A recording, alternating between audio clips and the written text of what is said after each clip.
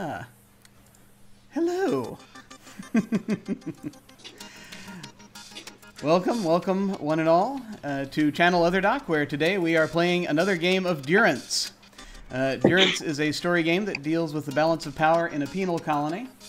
The usual setting is a prison planet in deep space, but for today's session we're going to be using a fantasy setting called Perdition's Hold, a city established as a prison for magic users, because on this world almost all known magic involves making deals with demons.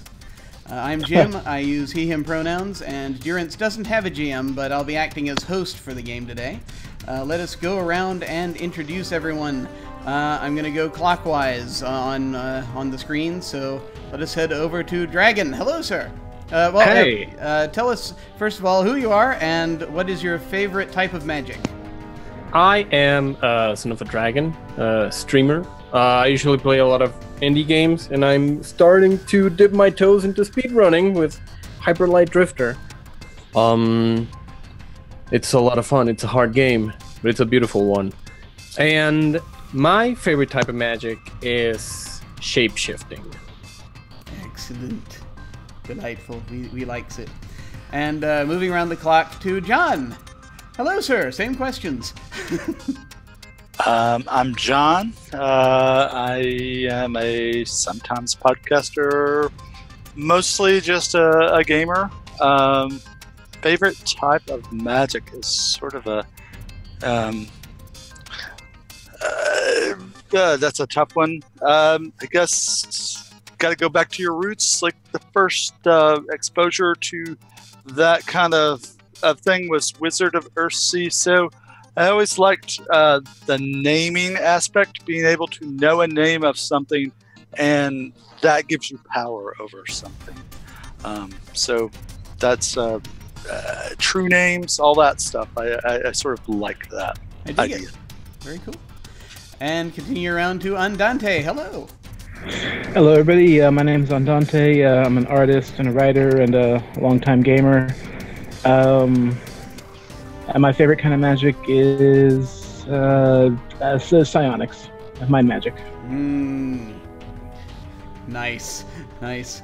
I always feel that psionics doesn't get quite its time in the sun that it needs. So it's always good for it to have fans. Incidentally, once again, as I am always attempting to be a guardian of audio quality on this show,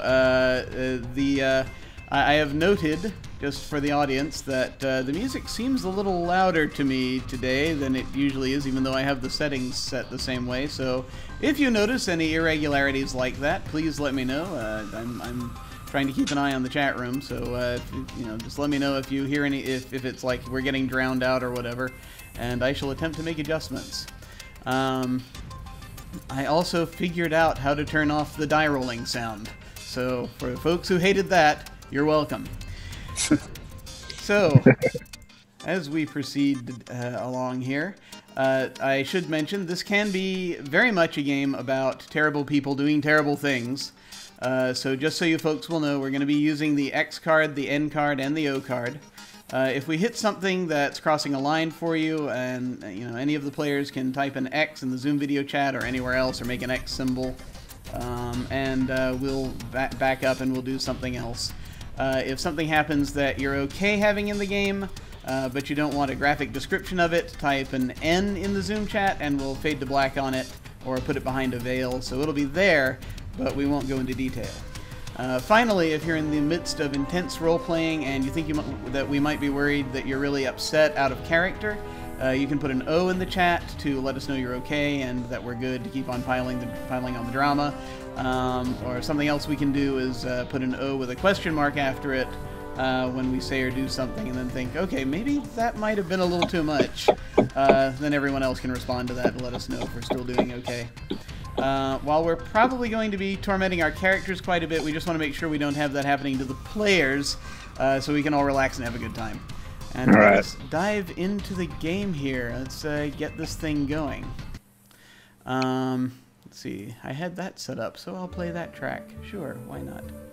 As this is a fantasy setting, so I need something slightly different for this. I am attempting to now use the structure of this game for something it might not have been entirely designed for, but I think it'll work. So let's find out. Only one way to find out. That's right. Just full speed ahead. Perdition's Hold is a setting John and I, along with our friend Kent and another friend of mine, Clint Black of Pinnacle Entertainment Group, brainstormed together on an episode of a podcast of ours called Crucible of Realms. That was a show where every episode, John, Kent, and I, and usually a creative guest, would build a world. In the episode we had Clint on, we decided to create a medieval fantasy setting with a giant city where different nations would put their magic-using criminals. For anyone who wants to hear it, that episode and all the others are still archived at crucibleofrealms.com. And I have actually a link that I have prepared. I don't have a bot yet. I need to get me a bot. But I'll periodically be tossing it in the chat like I have just done. In any case, in this setting, about 500 years ago, the Church of the Promise sponsored the building of an international prison colony on a series of islands at the delta of the River Shield. Magic cannot be cast across running water, for the most part, so it was believed to be an ideal location. Since then, it's grown to a population of over 1 million people. Rather a lot of people, over 1 million people. Of course, what many folks don't know is that a few ancient demons infiltrated the church long ago and want to use Perdition's Hold as a means to weaken the barrier between this world and theirs, and it's been working. For about a century now, demons have been able to physically manifest in the world. They offer to enhance their summoner's natural abilities in exchange for a part of their soul. Or they offer to perform tasks directly, usually at a cheaper price, because in order to do things for their customers, they must be released from their summoning circles, at which point they have ample opportunity to escape and wreak havoc. Oddly enough, the more souls they take, the more human the demons appear, so it can be truly difficult sometimes to tell a demon from an ordinary human. Many demons have also interbred with humanity. There are some humans with demon ancestors. The Tainted Ones, they're often called. Sometimes they, too, are mistaken for demons, though the aberrations they might manifest in their appearance, like maybe scales or tails or small horns, are something they have no control over and are rarely, if ever, likely to be indicators of their true character. Perdition's Hold is ideally positioned as a magical incubator. The farmers of its northern district already make use of the demon services to be able to grow and harvest enough food for the prison city out of control, for the prison city's out of control population. There's too many people, but somehow they've got enough food. They have become super farmers. A group known as the Cult of Alfaro, controlled, some believe, by the notorious Unger crime family, seeks to gain power from the demons on a regular basis. And it's said that in the Western District, one of the prisoners, the mad villain Hector Voss, has even been to the world of the demons, the chaotic realm of Malefak, and returned. A demon was even summoned to slay the previous warden mayor, and so that's what happened to them. Soon, perhaps, the barrier between this world and theirs will be shattered, and they will all come through. But who knows? We'll have to see actually what happens in this little episode here. So, let us get to Durance and the gameplay and sort of see how this is going to apply to what we have going on here. Once again, I have the book in front of me because I remember nothing of too much significance. As we look over this whole thing, let's see, we have the, normally when you play Durance, you have a planetary survey and a colonial record. Now, you should be able to, I've displayed that on the screen. We do have that of a sort, but what I did was I went through and figured out what that would mean for a place like this, what the letters would end up being. It's actually quite convenient for that, when Jason Morningstar wrote this, he put in the back of the book how to do Australia if you want to do this with that, because that's what this is based on, ultimately. And so I saw, oh, okay, that's Earth, Australia. I've got my trusty cards in front of me again, so I will read off kind of what we. This is from Durance, so it's going to sound sci-fi-ish, but this is basically still going to hold for the most part. For this colony, The atmosphere is excellent because it's an Earth-like atmosphere. Atmosphere is perfect, sweet, breathable air, and a human-rated mix of nitrogen, oxygen, and argon, just like home. So on this world, that's, you know, they got air. The hydrology is excellent. Surface water is abundant and drinkable. So again, that is also, you know, same as Earth, basically. Biology survey. The local biology is good. Native flora and fauna are abundant and generally benign across varied, flourishing ecosystems. Again, just like Earth. Now, the things that perhaps they did not take as much into consideration in this version of Perdition's Hold, at least, because we're going to be probably making a few changes, tweaks to make it work better with Durance as we go. But that's sort of as we're dealing with this. So first of all, the climate. The climate is brutal. Too hot or too cold, or prone to savage storms, wildly unstable, or otherwise murderously hostile to human habitation. This is set on a series of islands on a river delta. So there are likely to be certain issues. There are times, you know, flooding can be pretty bad. Actually, some of the houses are up on stilts, as I recall, in the farming district, in the northern district, so that's a thing that kind of has to be dealt with from time to time. So the weather can be a bit annoying. Then the geology. Geology, it says, is a lethal combination of violent, unstable, difficult, and convoluted. Life here is dangerous where it is outright impossible. And to my mind, that is representative more in this case, just of the fact that this is a place packed with people, you know, packed with wizards, among other things. So things are probably not quite as normal here as as it is in the rest of this planet. I have a feeling the geology has changed somewhat as a result. Intelligent life, which is, for Durance, it's, you know, alien life. The natives are intelligent and primitive, but clearly keen on catching up as fast as they can. They're strange and dangerous. They watch us and wait. That, in this setting, is going to represent the demons getting ready to break through. Because that's what we have going on. Now, as for the colony itself, Perdition's Hold, what this came out to in terms of Durance for the colonial record is that now Durance is Perdition's Hold is not a colony of any one belonging to any one nation. An international church set it up. But so the Church of the Promise is really the sort of the one in charge of it. But again, in Durance terms, the colony is well planned and laid out, intelligently arranged according to both function and, in some measure, aesthetics. The Church of the Promise is actually split up 5 ways. It's got 5 divisions, and the city has 5 divisions as well. Basically, a north, south, east, and west districts, and a central district where they all meet. And each district kind of is dedicated to a different thing. You have the northern district, which is where more of the the best land. They'd use they provide the food. They do a lot of fishing and farming on the river delta there. And that again is where demons have made pact with some of the populace to turn them into super farmers. The southern district is the Justice District. That is where the Basilica, the church's main building, is. It's the highest point that's visible there.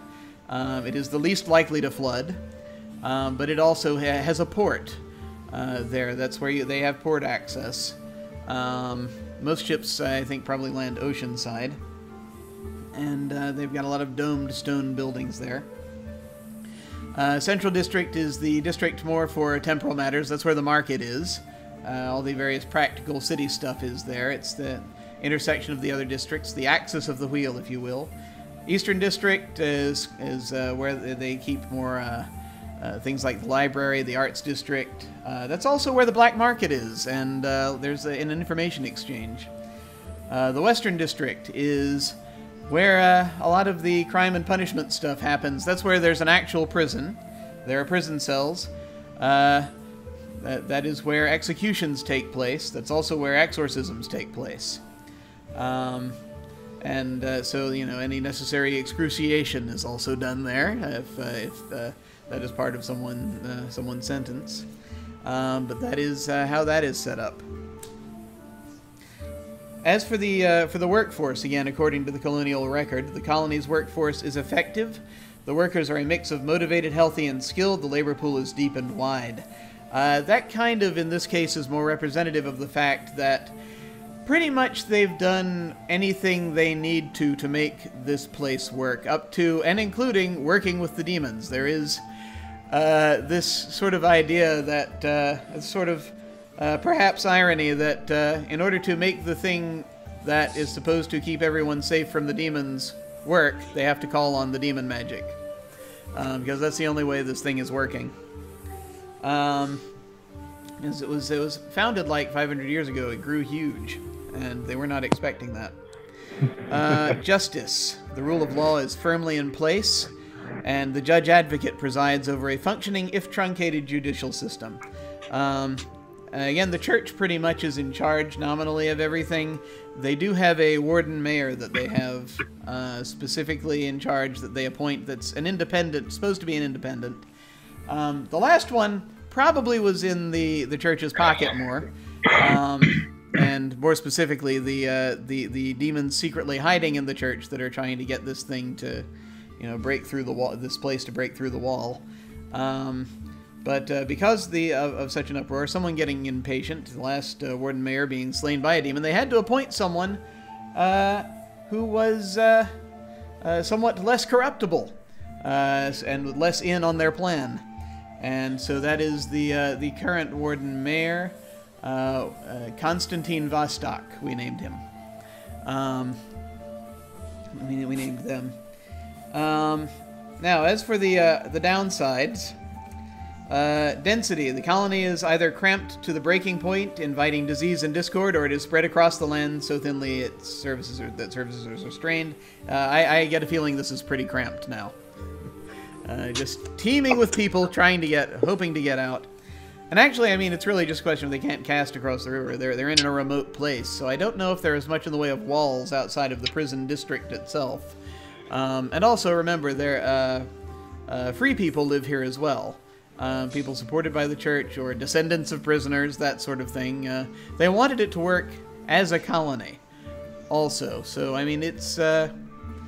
it's its own place. Prosperity. The colony is dying and there is only scarcity and want. Industrial and agricultural schemes have largely failed. Or they would. Essentially, if the demon magic support went out, starvation would happen like that. So not a thing that, this thing is not held up by anything but hubris, probably. Just the church sinking resources into it. Yeah, they've sunk a certain amount of resources into it as best they can to make it work. And yeah, they do what they can, but it's still not going to be enough to actually make it work. They kind of have to turn to the dark side to make it work. Not knowingly, of course. Not the whole church is corrupted, just, 2 of the 5 main branches. And finally, order. The convicts may run the colony or be in semi-open rebellion or otherwise openly violent and prone to misbehavior. Well, we know what's happening here. There's a facade of order. And again, the person actually in charge is trying to maintain order, but it's really a toss-up as to whether it's run by the demons or by the Unger family, or just that portion of the church.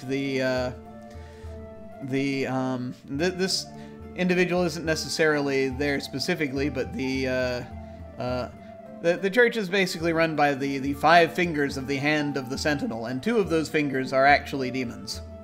So the scales of the sentinel, who is in charge of meting out justice, and whose idea this whole prison was to begin with. And then you have the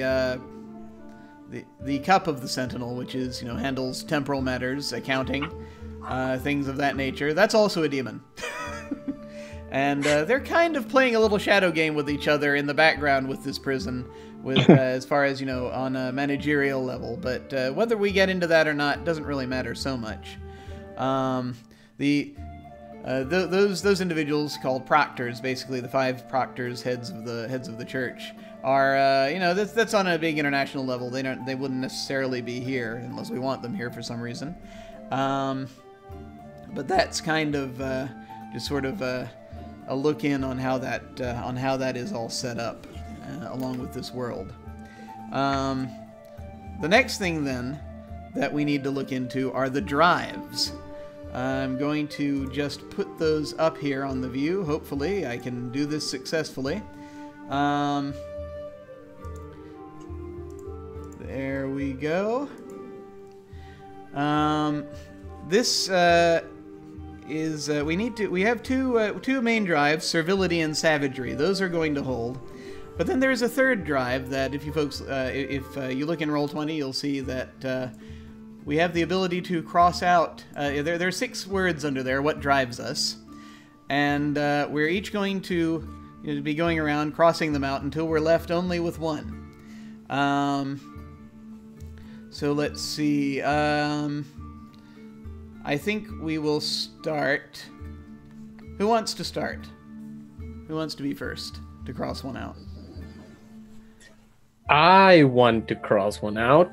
Okay, just go. You can go ahead up into the paintbrush. All right. Use that to actually do it. All right. Let's draw a shape over honor. Okay. Wait a minute. There's not gonna be any honor. Honor's not on this list. Oh, it's one of the. Dang it! It's one of the upper ones. Yeah, sorry, upper left-hand corner. And yeah, it's on me. All right. Indulgence then. All right. Indulgence. Okay, cool, interesting. So we know it's definitely gonna be a different one from last week. I'll keep going around clockwise. John, go ahead and cross one off. I will go status. Everybody is a convict of some sort, so. Yeah, for the most part. Okay, and Andante, which one do you want to cross off?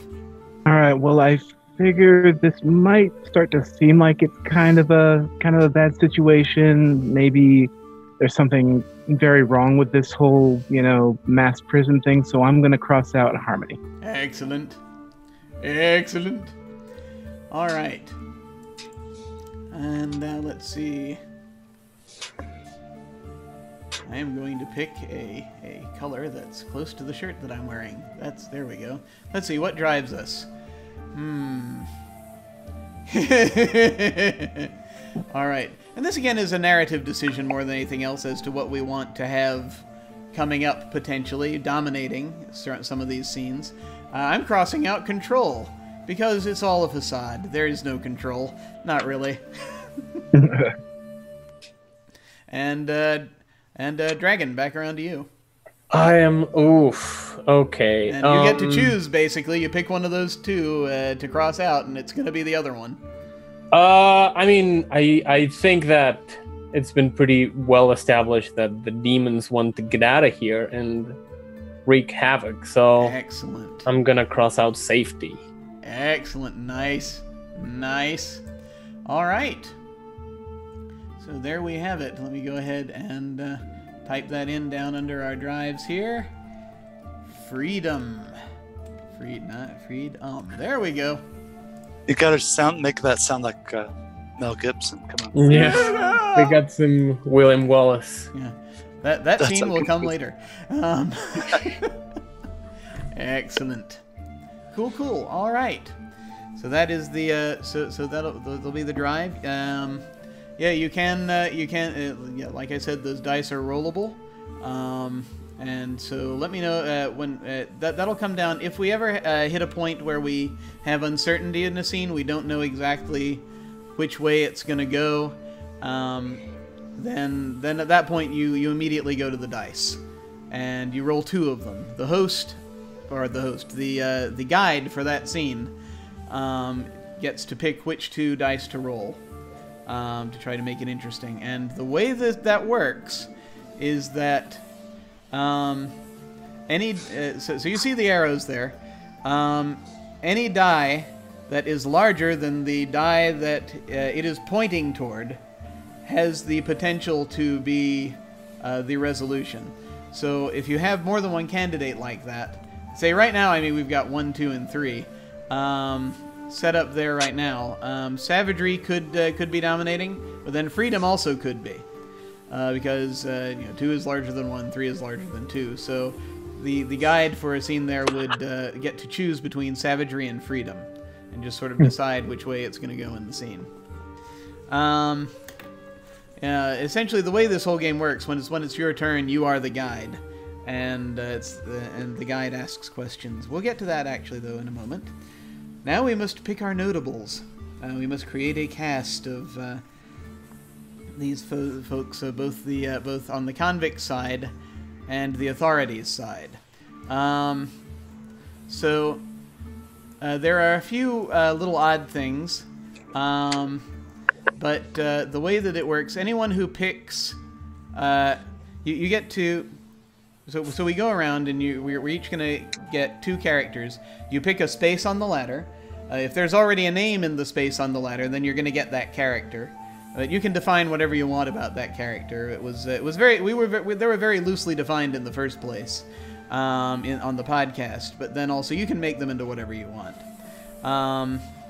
So that's really only going to be the case with if someone wants the warden mayor, or if someone wants one of the lags, basically, is Hector Voss, one of the base regular convicts, since that one's sort of a named character already. If you want more information about those, from when we built it, I can definitely either John or I can definitely talk about that, but it's really up to you. All I'll say is the warden mayor we imagined as just a straight shooting person, who is actually not working for the demons. Hector Voss we imagined as kind of a Hannibal Lecter type, who's been across and knows way too many things.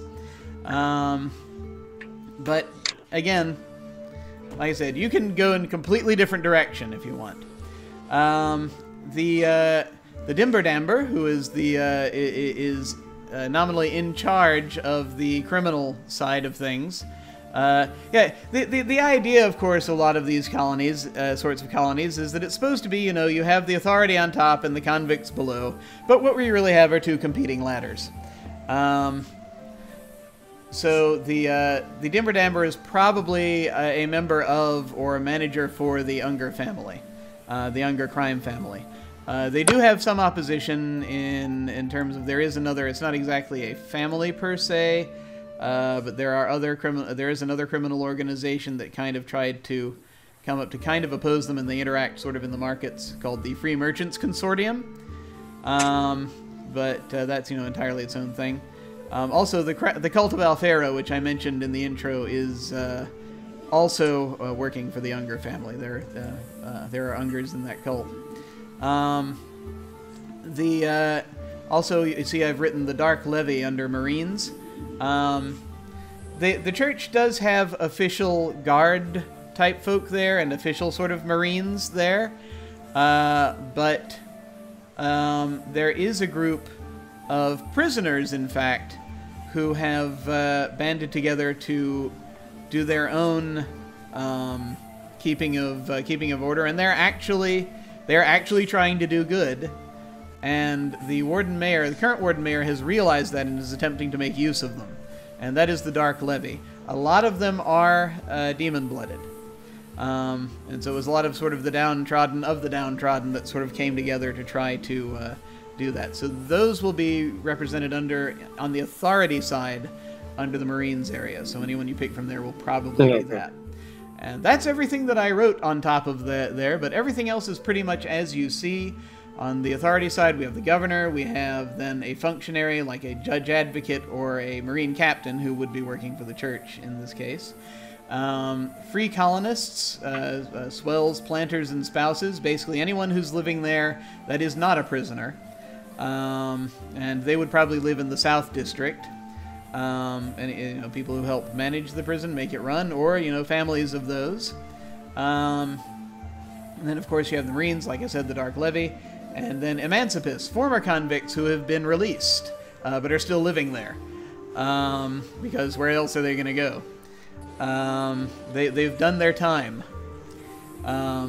Promised never to use magic again. And there we are. Minor offenses, usually. Of course, on the convict side, the Dimber Damber, the one in charge. Then under that, you have their chief minions, the Abbot, which is, again, this sort of a mockery. In this case, really a mockery of the church, who's a lord of vice. And Captain Sharp, the you know, a god of war, as it were, sort of a more you know, in charge of the beat sticking. Bolters, those are escaped convicts, or ones that are hiding out nearby. They haven't truly escaped per se, but they have escaped justice somehow. And they're on the convict side, they're like heroes. On the authority side, they're the most wanted. Again, convicts, Lags and Sables, that's going to be Hector. Initially, if we come to the point that we need more characters, they can be filled in there, although an interesting variant we found last time is that it's probably going to be best to just let, as characters die off and or their oaths are broken, just don't, it's probably best not to replace them, just for time purposes for this. Right. And then finally, of course, the outcasts, wreckers and crawlers, basically political prisoners or useless ruined prisoners, basically those who are not going to be of any use to anyone, either because their refusal to, or because they're just too old or too injured to be able, or too sick to be able to do anything else. And that is the entirety of the ladder. So, as we go around, we get to, you pick a position on the ladder. We're going to go around twice, and you fill in a character. You fill in a character name. You basically go upper left on Roll20 again, where you grab the paintbrushes, go down to text, and you can type in there. I recommend typing at least like size 16, depending on which font you use. I think we found the font we liked for that was, I think it was Patrick Hand. I'm pretty sure that was the one. I will test out that theory in a moment to make sure. No, it was not, apparently. Let's find out what that was. Was it Contrail? Yes, it was Contrail. That was the one. So that one seems to show up best. So, let's see. We're going to go around. I think I'm actually, for this one, let's go ahead and go around counterclockwise this time. So, Andante, you get the first pick. Who do you want? Alright, I'm going to choose Emancipus. I'm going to call him Lucky Green. Oh, sorry. Let's I got this right. Okay. Yeah, there we go. Cool. Awesome. And going around, so that's a. So someone who's what do you think they were in for before? Do you know? They were a long time magical card sharp. They ended up owning a casino, which ended up falling on really hard times, and then he started turning it around by robbing banks or something like that. You know, that kind of guy. Nice. And so, what do they do now that they've been emancipated? Well, what they spend their time doing now is connecting people who haven't actually served their time in their entirety with sort of shortenings of their sentence. Oh, okay. Trying to get people out of this big mess of a prison that we've got going on. I like that. So that actually probably might be someone who butts heads with the judge advocate. That's cool. All right. And continuing around counterclockwise, John, you get the next pick. I think I'm going to go for Hector Voss. All right. I think he's an interesting. So I don't write anything in here. Yeah, I mean, if you want, you can put like you can put your name behind it, or if you want to do that. But that's so that we know it's you, or change the color of the text if you want. However you want to set it up. Going around to Dragon. Who do you want? I think I'm gonna go with a free colonist. I don't know. I'm thinking like a third generation person that lives on this island. I'm assuming it's an island, right? Yeah, it's an island, a series of little connected islands in the middle of a river delta. So yeah. Let me think of a name for them. Sure.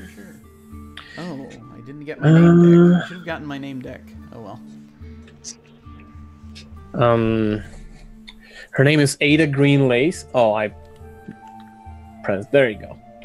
And she is the spouse of a merchant that came a while ago. She is, of course, she has demon blood, of course. Why not?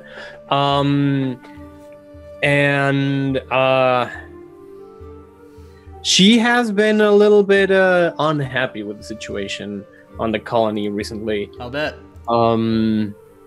She has been starting to notice that there's a lot she could do to help out people that have been convicted. I forgot the word. Unjustly. So she's been trying to set up a smuggling ring to get things both in and out of the colony. I like it. Excellent. Nice. Very good. So it's to me, and I think I'm going to grab Captain Sharp. I think that's where I shall go with this. Let me change the text color here. There we go. All right. Let's see. Fantasy name generator, don't fail me. Let's see. Sure. Let me just open the Edwardian name, see if anything weird comes out. So while you're doing that, can I say, I see Hector Voss as we talked of as a Hannibal Lecter sort of character. So much so that the leaders of the church considered killing him, but don't know whether that would actually make him more dangerous if they were to actually do away with him, because that might allow him to come back as something much more dangerous. Yeah. And so he's in that role of he knows a lot. He knows more than most people, and other convicts come to him because he might be mad, but he actually does know. He knows names. He knows people on the things on the other side, and techniques that have been lost to most. Yeah. Cool. Excellent. Captain Sharp in this case is going to be Evan Unger, just one of the Ungers, who's basically the just in charge of the protection rackets a little bit, somewhat, but mostly does the anytime we need someone killed, he's the one you send. So we're gonna go around again, but just as a caveat. You need to pick, if you picked you picked from the opposite side this time, so if you picked from the authority side, you need to pick from the convict side for this pick, and also it needs to be a different rung on the ladder, so it can't be the one immediately adjacent to the right or left of the one that you just picked. So it needs to be a different position, so different side, different position. And once again, we're back to Andante. All right, I'm going to choose a bolter. He's a wait here.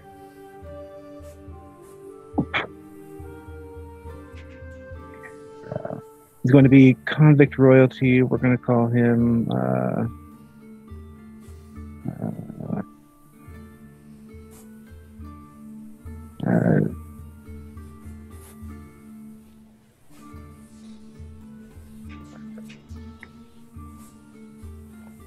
Jesse Waters. Jesse Waters is convict royalty. He's actually the son of some huge gangster. He was a necromancer, almost conquered the world at one point in time. Ooh, nice. Been there since the beginning, so he's the great grandson of some big guy. Excellent. But he's also kind of a nobody. I mean, this has a great name to live up to. Awesome. Awesome, I love that. And then it's to John. Okay, so I will go with the functionaries, Okay. the judge advocate and captain of the Marines. So do I name them both? Well, no, you take one of them. Okay. I will go with I think the captain of the Marines. And let's see. So I see him as he's the captain of the Marines. He's very black and white, strong. You're the criminals.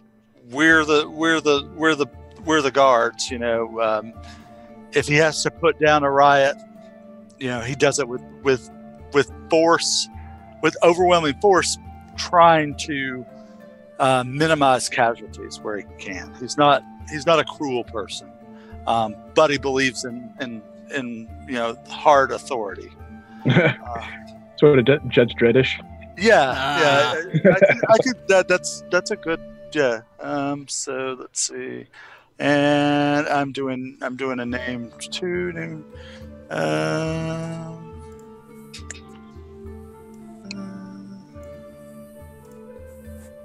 Okay, I'm going to go Dorvim Dust.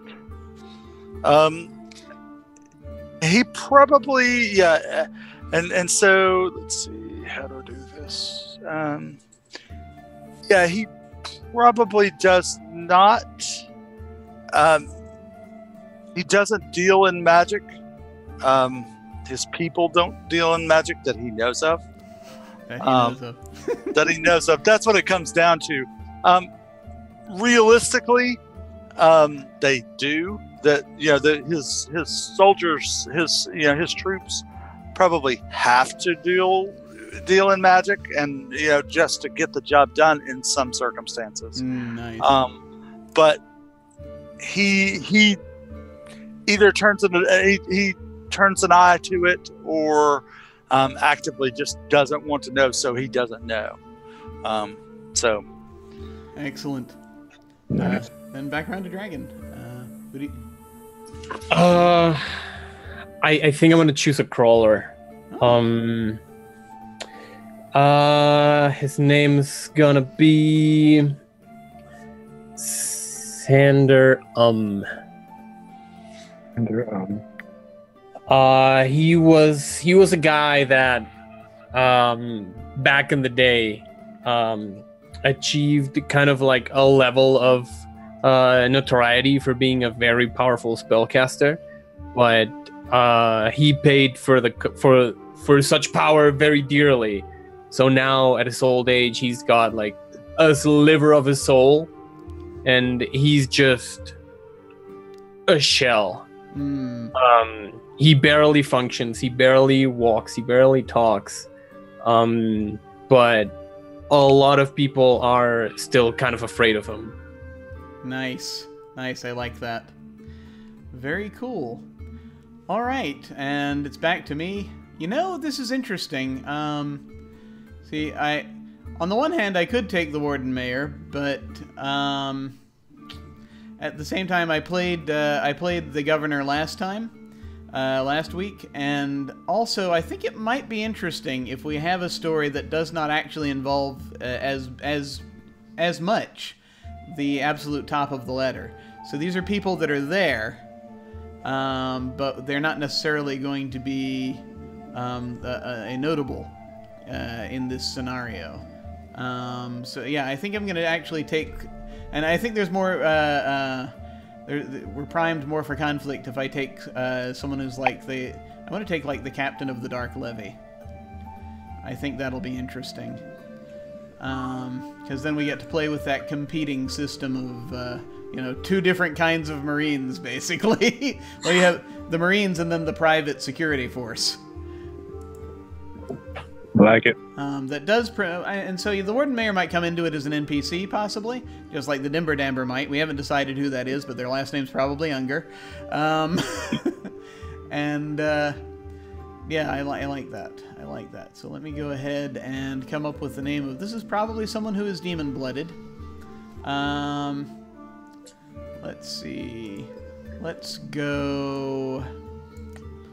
I'm gonna go... And there are several different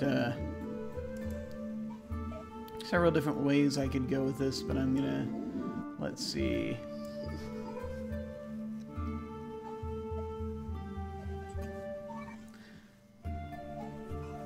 Yeah, I think, so I've got a first name,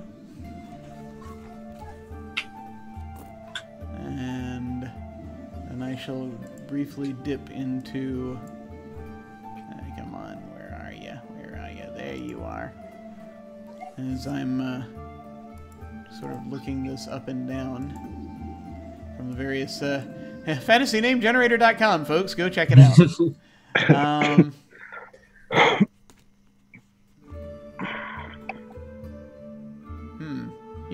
Yeah, let's do that. So, yeah, I'm gonna go with Montano Eid. Nice. That's a good name. Let me pull up the correct thing here. There we go. I'm gonna try to make sure it's the right. There we go. So, there we go. And that is the captain of the Dark Levy.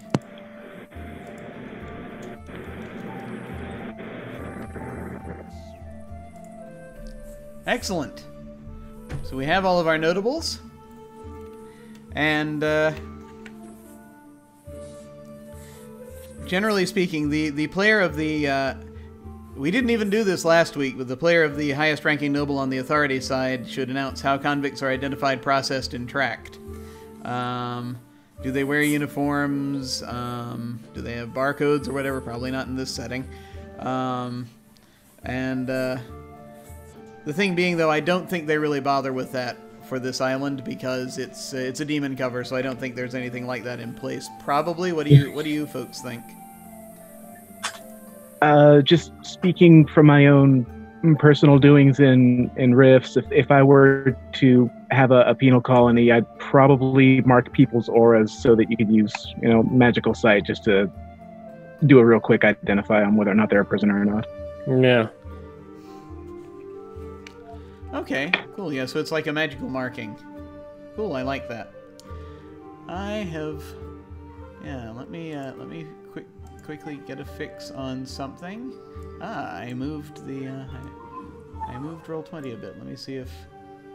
Oh, it's latched onto the wrong one. Oh, dear. Okay. Yeah, let me fix that real quick. And...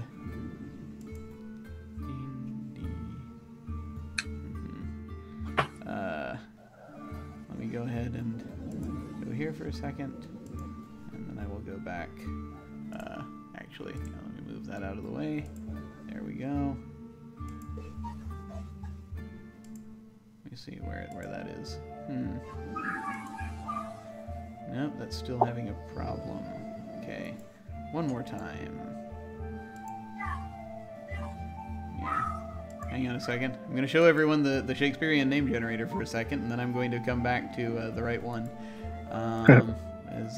Yay, technical difficulties. We love them. We love them so much.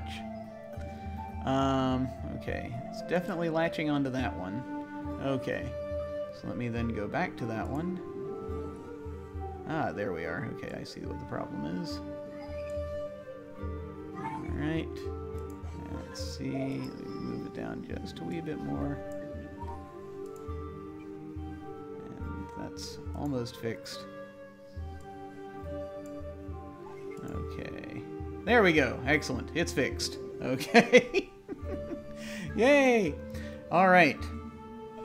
Now let us proceed.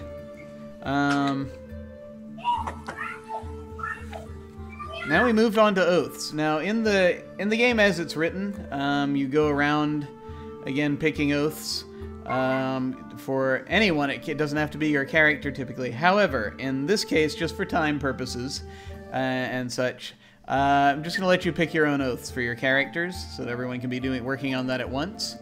So if you look down on Roll20, I've written all of the oaths out. You don't know, you could also make your own if you want to, as long as they're sort of in that vein. It's an oath that's ideally you want an oath that kind of pits you against the drive of freedom. It's like everyone wants freedom, but I will never do this thing to get it. And the oaths represent that thing. And we have a bunch of them, and also it's if need be, you can always roll d6s if you want to figure out what oath to take randomly. Yeah, you want to go down that list and just figure out what oath you want for each of your two characters. We can use them even though they've been crossed out, right? There should not be any oaths crossed out. No, I mean, yeah. Okay. Yeah, if someone else takes an oath, I'm not going to be. I'm not going to worry about that too much. It would be nice if we all had unique oaths, but we don't necessarily have to. Last week, I ended up accidentally taking the same oath as the. I was playing the governor. I took the same oath as the Dimberdamber, as it turned out, and I didn't realize it until we were going around and saying what all our oaths were. So I'm not gonna fault anyone for doing that. But yeah, feel free to like mark ones that you're using just so that we'll see that it's being taken just for that purpose. Let me see here. I have a couple of captains. Okay. A couple of pain givers here. So let's see. Oh, I love this one. Well, like, do we need to put it by who it goes to? Yeah, if you would, you can type the oath or copy and paste if you want. Although actually that's going to be I put that in the background. Yeah, you can type it up on the top in there if you want. That way it'll kind of we'll be able to see better.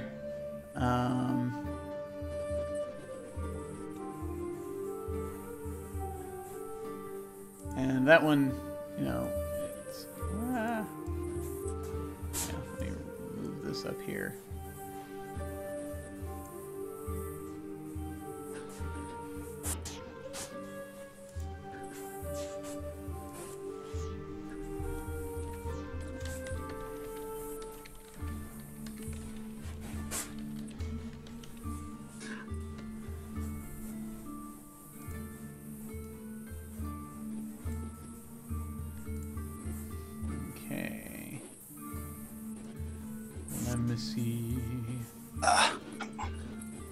Good one. Forgive me, I need to be excused for just a moment. Oh, sure. All right. So whilst we're looking this over, let's see. Dark Levy. Just so I kind of understand the scale of the church, this is like a Vatican kind of thing, right? That it isn't really, it isn't really a nation, but it has political levy over everyone. Yes, that's right. Okay. And it has real power. There are... They have their own armies. Right, and their own sort of... We didn't go into it, but they had their own magics, if you wanted to call it that too. So. Oh, okay. You know, I know it's really ridiculously simplistic in some ways, but I think I'm gonna have to take one of the oaths that I took last time, because I think it just fits for too many things. So let me go ahead and mark that one. Alright, let's go over here. And you can modify the oaths if you need to. There you go. Ada green lace. And over here, Sander on. I will never kill a human being. Yay. Tragedy, tragedy. Just cut to a pile of buddies. Oh. Yes. I just realized what you were doing. Dang it. Okay. You were putting them down there. I dragged mine up to the top. I see what you've done there. You see? Oh yeah, I did both just to be sure. Oh yeah.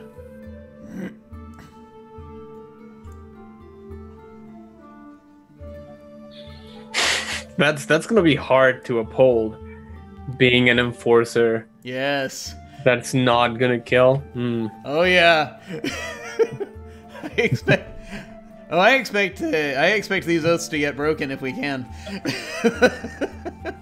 That's our aim here.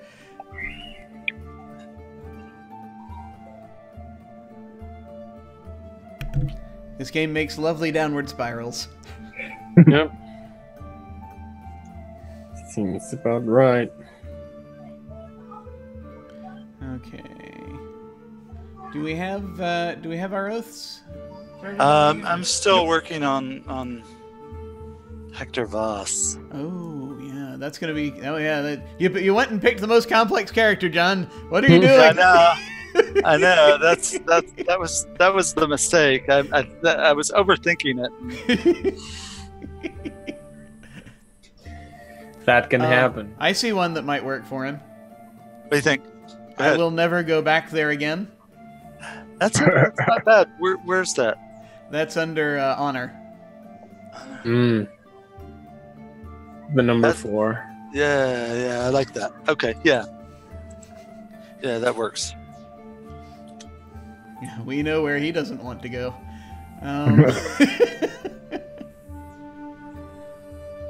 Okay. Well, right. He knows. He's been there, and he knows what's awaiting him when he goes back. Exactly. So he's it's a VOSS. Okay. Yeah. Why won't it let me go back and edit? That's annoying. You can if you type something, you can go back and edit, but you have to use the select the arrow to do it. To tap on it and double click on it to make that work. For some reason, it doesn't let you. If you go off of it and you're using the I-beam, and it's not going to help. It's not going to let you in. Okay. Just assumes you want to type something else. Yeah, that's weird. Versus. What was I gonna? There was something I was going to look at right quick, but it's gone from my mind. Oh well, these things happen. Okay. Yeah, that's about. Yeah, we're about ready to get this show on the road. Do we name the Dimber Damber now, or We we'll can. cross that bridge when we get to it? Last time we didn't really worry about it, but I think because it's the Dimber Damber, it might be helpful. I mean, we could just say randomly it's the Youngers, but or it could just be a collective. In this case, there might not be an official Dimber Damber. It might just be the family. There probably is a family head. Now that I'm thinking of it, there's probably like a Godfather type.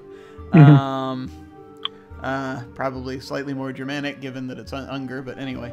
Who cares? Yeah, we can.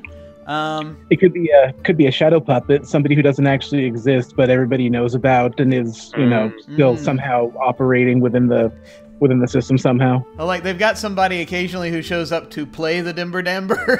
Right. But it's really just the family collectively is just doing it. They don't have a because they don't want to target on someone's back in particular. Oh, I love that. They've got the cousin that he's the stupid one, but they put him in authority so that the inbred son with the blue blood. Oh, good lord! So it's so it actually is a particular person. It's just that he's a complete idiot. He's completely controllable. That poor fella. Someone totally expendable. That poor person. Let's see. There could always be that, and suddenly a demon gets hold of him. Oh, that would not be good. And does the flip on them? I don't know. Well, might happen. We'll have to see. They're not a notable per se, but let me take a look here. Oh, that's for season 2. Yeah, that's season 2. Yeah, we don't want to use all of our don't want to use up all of our writing this season, John. We need to just make sure that we have. You don't want to run out of words. Don't want to run out of words. That's dangerous because you can, not have anything left to say when you get to the end of your So anyway.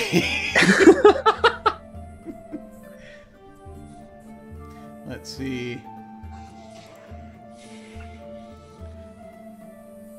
Oh, okay. Yeah.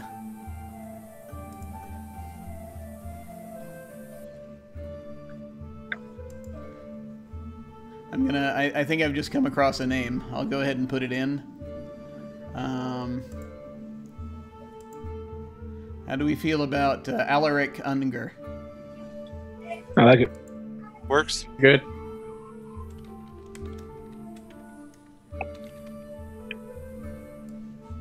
There. You can call me Al. Yes, we can if we wish. But it's a figurehead. Excellent. Okay. Let's go ahead and go around just so that we, read out what our oaths are for our characters, just so that, because I understand that it's probably not easy to read on the screen for everybody who might be watching this right now. I'll go ahead. I'll start again. We'll go clockwise again, and I'll start with Dragon. Go ahead and for your characters. Again, who your characters are and what their oaths are. My characters are the spouse, Ada Greenlace.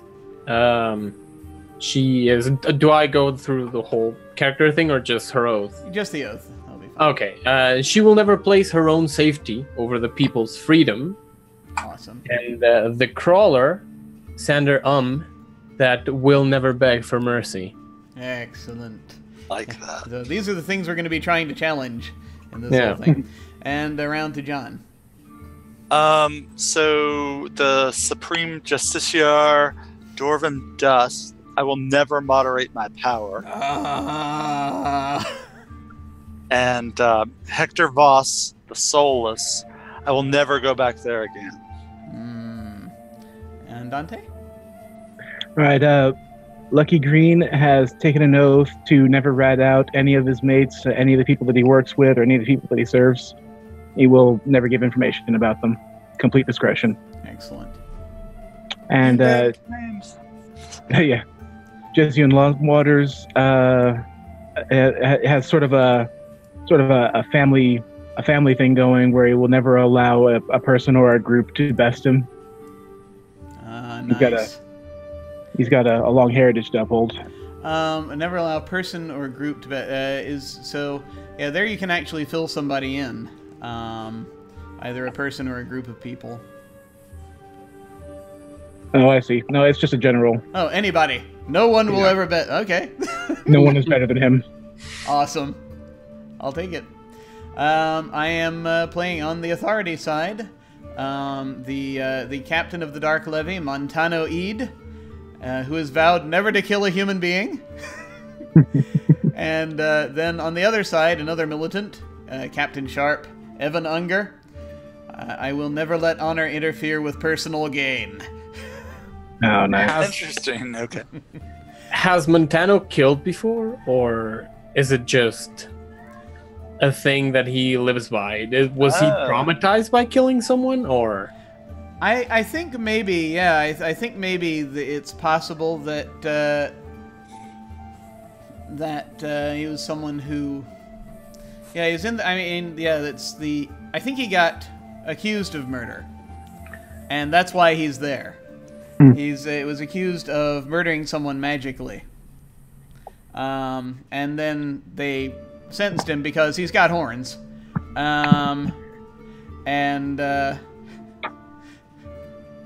but he has always maintained that he is innocent, but still kind of has that sense of guilt just for being who he is. A little bit, unfortunately, he unfortunately listened too much to the others, to society, trying to tell him who he was. Right, he's like, do not prove them right. Yeah, and so it's like, no, and I never killed. I'm never going to kill. But nice. Probably someone who still has somewhat of a martial background a bit. Might have been, worked as security guards, bouncer, that kind of thing before. Is good at organizing people, but does not actually want to kill anybody.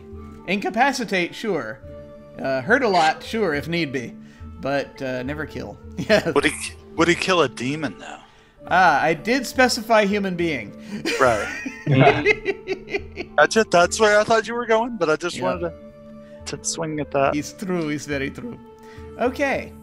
Way to avoid the cliches there, Jim. Yeah, exactly. I know, right? Sadness.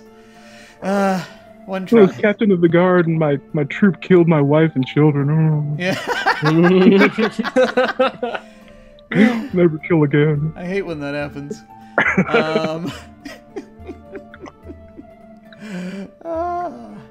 This is true. This is true. So I think we're about. So there. Now, since we're approaching the halfway mark, so what I'm going to ask is, do you want to go ahead and start doing like a couple of scenes and then break, or do you want to take a break now? I'll get 7 minutes. I'm fine with making a couple of scenes. Yeah, let's each take a turn and then we'll go to break. All right. Let's do this thing. So let me switch down to something else that might be a form of ambience I tried to pull up earlier. Let's see how that sounds. There's some pretty distinct stations with that one.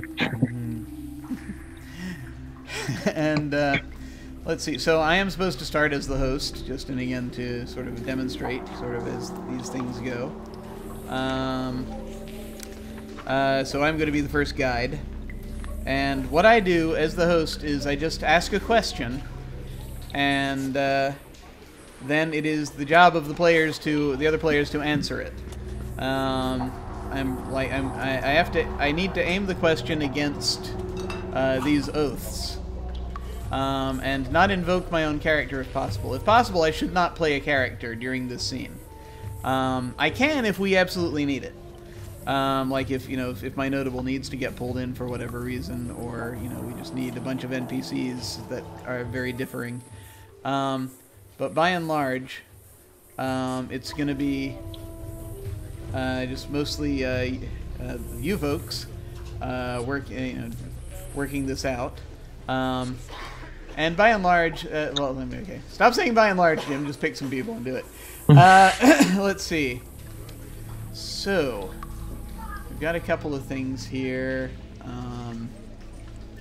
Don't want to challenge Hector's oath immediately. Let's see.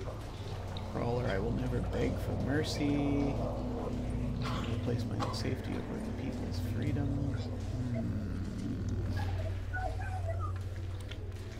overmoderate my power. Actually, we could play with that. Yeah, okay. I kind of want to put, I want to start out by trying to get a situation for, yeah.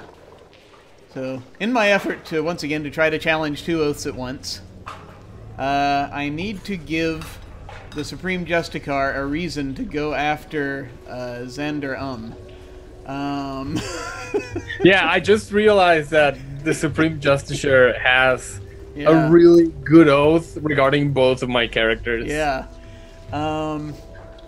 So. Yeah. Oh, that too. Yeah.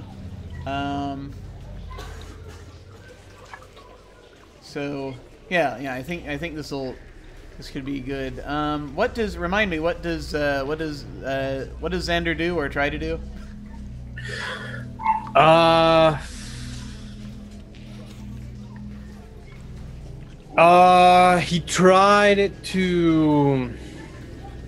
He tried to recruit an army that would challenge the church. Ah, okay. I don't really quite know how. I don't think that he was trying to get enough power to control, to mind control enough people, so that he could make some sort of revolution against the church. Tried to start a revolution, didn't pass up enough flyers. Nope. Didn't quite work out, sadly. Excellent. And can you remind us again why Xander is a crawler? He exchanged a lot of his soul for power. The only way that he could control that amount of people, the masses, is by demanding a lot from demons. And when they came back to charge the bill, he was like, damn. Alright. So, I think I'm going to... My hand. Yeah, pay up. I've got a question. Yeah. It is a vague question, but I'm going to let you fill in the details as to exactly what it is I am asking about, because I don't know yet. But the question is, how far will Supreme Justicar or Justiciar Dust go to find out what Xander knows? So apparently there is, I'm guessing, a piece of information that Xander has, or that Dorvim thinks Xander has, and wants to try to get it out of them.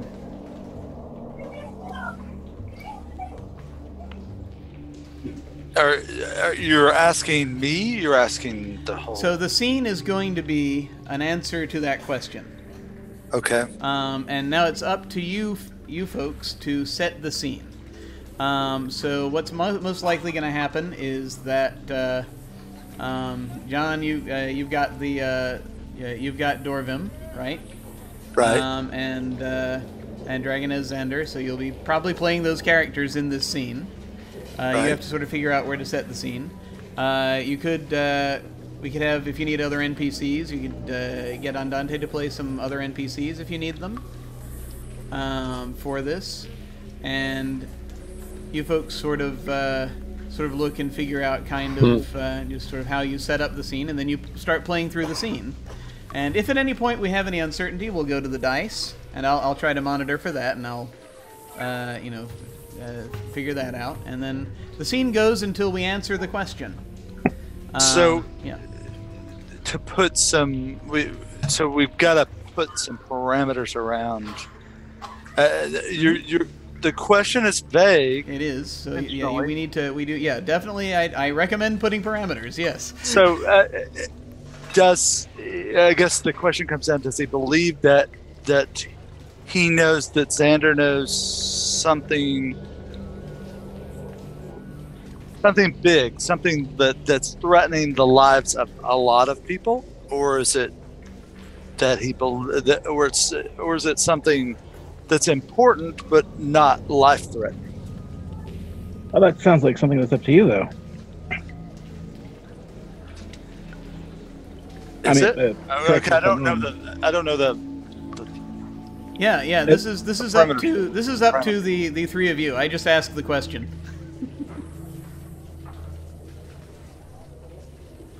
Thoughts? The question. Think of the question as like a writing prompt, basically. Right. So you're sort of coming up with what you think it is, and then playing that scene.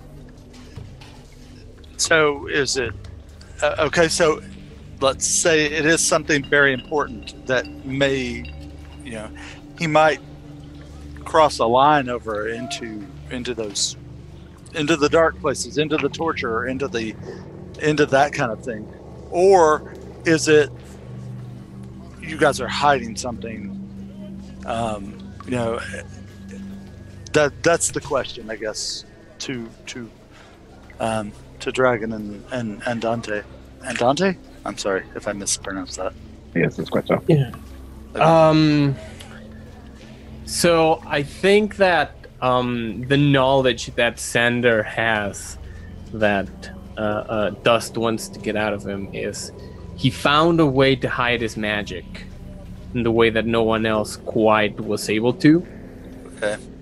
And that is the way that he got to the degree that he got to with his plans. Right. Okay. So that's a big deal. That's a big challenge to the authority. So how do we pull Andante in here? Do we pull one of his other characters? Did we create a sub-character? You can if you need another character in the scene. That's up to you guys to decide how you want the scene to be set up. You don't have to pull him in if you don't need another character in the scene. If it's just the two of them, it's just the two of them. Sometimes the scene can even just be one character, and it can be just a reflective thing, or it can be something that's like a really short. You see me carrying you see me carrying a bloody axe into the hut, or that kind of thing. If it calls for it. I don't think that's going to be this. I think it'll be the two of you at least. Yeah. But it's. Just however you want to set it up. I mean, I can guess. I can speculate that if Dorvin wants to bring people with them to help the interrogation, you could have Andante play those. But it's however you want to set this up. It's okay. So I guess Andante, do you want to do a good cop, bad cop kind of thing here? If you're interested, I'll see what I can do. Or the like. You want to be good cop or bad cop or worse cop? This is involving your Justicar, isn't it? Right. Okay, well, that definitely rules Lucky out. He wouldn't have either the power, nor would he be high enough on the radar. So I guess, without bringing either of my characters, I'll try to play good cop on this particular situation. I think that an important question to ask is, would the Justicar go to Sanders' cell, or would he have him taken out and then to a second location, and then they would talk? Because if he's going to be taken out of a cell, then there's room for guards and whatnot. Right. Or or are we interrogating you out in the city somewhere? You're not actually under arrest, but you might have. But that's the question. That may add a little bit to this. That do you go in? And we put you in the dark cells, and you're never coming out, or do you tell us what you're doing before we take you in, kind of situation? I don't know. Thoughts? Well, I didn't really even consider that he was outside of the prison, but that sounds like a good idea. Yeah, it's a prison colony, so most of the prisoners work in some way. Right. It's a whole city. You might have a real job. I would assume you do have a real job of some sort. Although, I mean, if he's a crawler, he might just be abandoned somewhere. He might not actually do anything. Oh, okay. I didn't get that piece of that. So right, he's a nearly catatonic wreck, isn't he? Yeah. Yeah, he might be in a prison, but I guess they might also be keeping him at. Do they have an infirmary or more likely a ward of magical studies, someplace within the magical hold where they keep people like him who are particular specimens. Yeah, they totally could. They totally can have that. Like, so a magical sanitarium, is that what we're... Right, that's sort of what we're aiming at right now. I love that idea. Okay. Yeah. Okay, so are these the people that have seen too much or have done too much? And yeah, absolutely. Well, they ain't right. Yeah. Okay. No. Here. There's people suffering from magical ailments that have destroyed their minds. People that have entire body parts missing and are completely incapacitated. No good to anybody. Just right. Okay. Things that spend all their time in beds or wheelchairs. Okay. So we're confronting you in some sort of not necessarily a cell, but it's pretty dang close to a cell. Yeah. Okay. Somewhere just fantasy side of a padded cell. Right. Just a regular cell with, a little extra hay on the floor.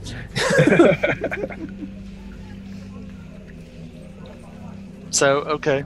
I guess, do we have enough to go for the scene? Yes? Yeah. Sounds like it to me. Okay. So, how do we start this then? Just set the scene. Say where you are and what's happening. Yeah, we can have like a slow close-up onto Xander's body kind of curled up in the corner of the cell. And the faint drips, the faint sound of water dripping down to the floor. And I don't know, the door forces open and we see someone. Right. And yeah, so Dorvam Dust is in he's immaculately dressed. He's in his full dress uniform.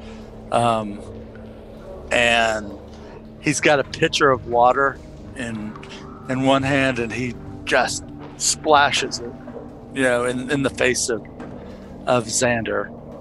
Yeah, Xander kind of springs up and looks at him in the face, and he says, "The eyes, you've got the eyes, flying like stars, thousands of little eyes, of all colors, red, yellow, blue."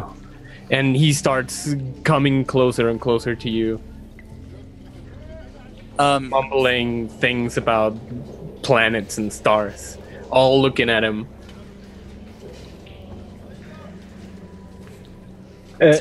Immediately weirded out, but having to maintain the peace in this situation, my character is going to just sort of slip in between my Supreme Justicar, who I'm pretty sure I'm going to be lower on the ranks than, and Xander. I'm going to hold my hands out and say, "All right, easy there, easy. We just want to ask you some questions." Yeah, you see, Dorvam. His hands are. He's clutching his hands, sort of grinding a little bit. How does he feel about Xander? Does he respect him or fear him or pity him? It's more fear for what he's told that he can do. The challenge that being able to, absolutely hide magic, which is something that people can't do. That we've been told, there's a way to test for this, and suddenly something's gone stealthy. Right. So it's fear, and so he's having to overreact because he's afraid of what that represents, the change that represents. To add a little flavor to that, having a little understanding of dealing with the unknown, there's been a couple of recent nights that have gone sleepless just from the uncertainty and the paranoia that comes with that. Oh yeah, I can see that. Yeah. So. And he says, "Why questions? Yes, all eyes have questions. Wherever they look, they want to know what's there." How did you do it? Is it is his last name? Yeah. How did you do it? I looked. How I did looked at the stars. Oh, sorry, I interrupted. No, go ahead. No, you're well. That would happen. So. Yeah. But yeah, he says he looked at the stars.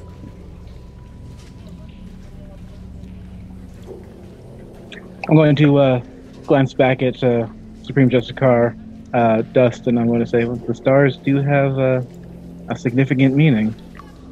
Perhaps this man's onto something.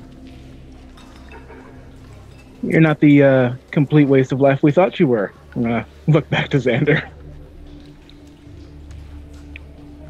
Why nothing is... You're going to walk us through how you did it, how you hid the magics. If you don't, it's the black cells. Yeah, I'm going to put on this big smile and say, on the bright side, if you do help us, we'll see that you're treated much better than you currently are.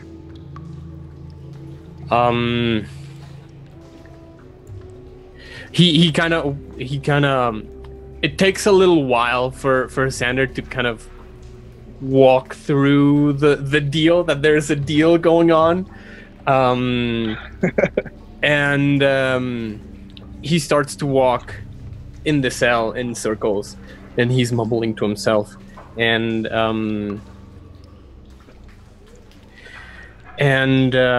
he says, well, in the dark room, nobody can see. In the dark room, there are no stars. In the dark room, you cannot talk. And he springs his eyes back to you, to the guard. And he points his finger at him, and he says, You called me waste. There is no waste. To those that can see, to those that know where to look, there is no waste. Why would you say such things?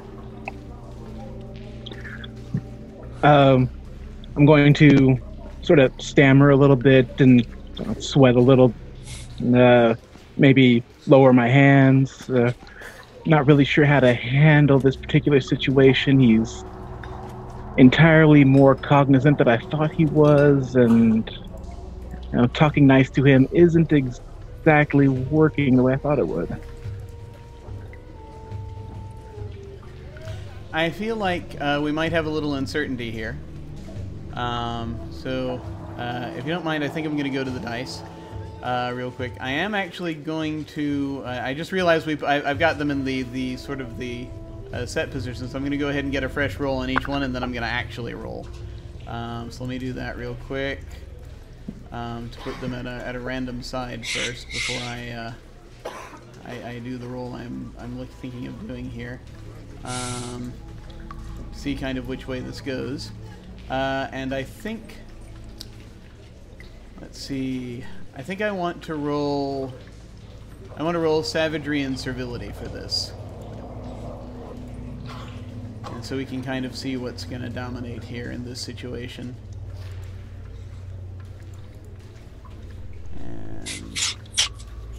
So how do you handle ties? Oh, I thought it tied. Okay.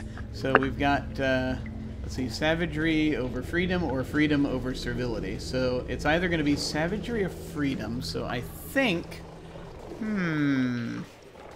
I feel like I want savagery to dominate here for this one. I feel like something should go terribly wrong.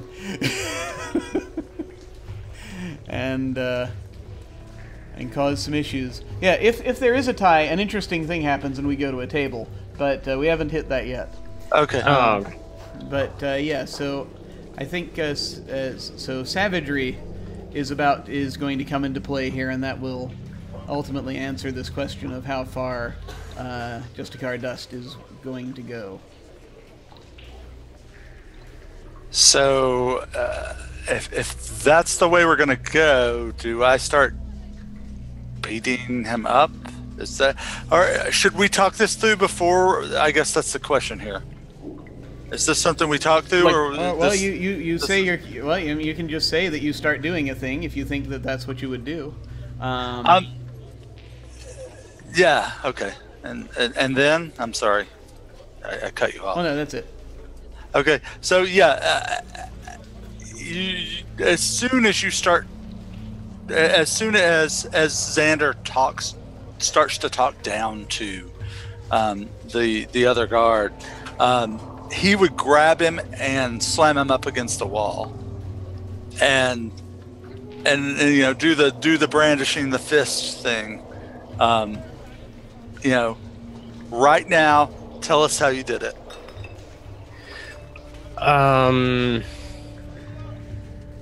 Yeah, that kind of catches him by surprise. He widens his eyes when he sees the Justicar right in front of him.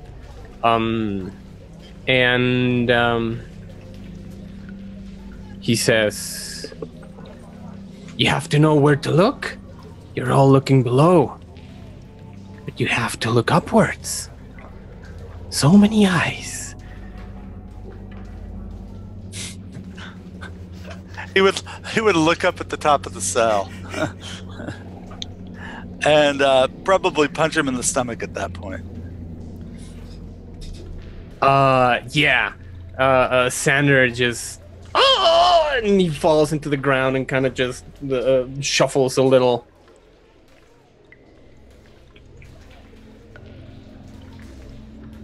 He would look at the other at the guard, get him up. All right, I'm going to grab him by the shoulders, Xander that is, and I'm going to heft him up to his feet and press him against the wall and keep him from slumping over. Yeah, he's very light. Lifting him is kind of like lifting a very empty sack of potatoes.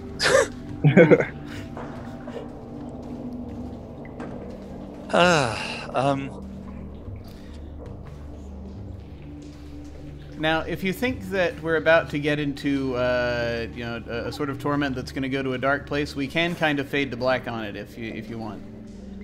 Yeah, just have the dolly out in the hallway while he's screaming. Yeah, I mean, I think that's the way it would go, because this guy, I mean, at least Dust is scared of what he knows, yeah. and he's not giving anything. Okay. Right. So unless Dante, you have some secret way of convincing him, although we have a savage outcome. So right, is that what the? Yeah. So we're having. So yeah, I guess fade to black and him on a stretcher going. Is he dead? Is he going to infirmary? I mean, I think we can pretty much end the scene there because we've answered the question. Okay. The thing being, so I'm assuming Xander at no point begs for mercy during this. Is that correct? Or does he? No, he doesn't. He doesn't beg for mercy. Okay. And we know that Justicar Dust did not moderate his power, so no oaths are broken there. And so we then would move on to the next scene. One thing I will just question here is, now we're actually in the timing, we're a bit later. I am thinking perhaps of going to break, if that's all right with you fellas. Yeah, that works. So, yeah, Absolutely. we're going to go ahead and we're going to take a quick, like, 5-10 minute break, and then we shall return. Okay. See you all shortly. Okay.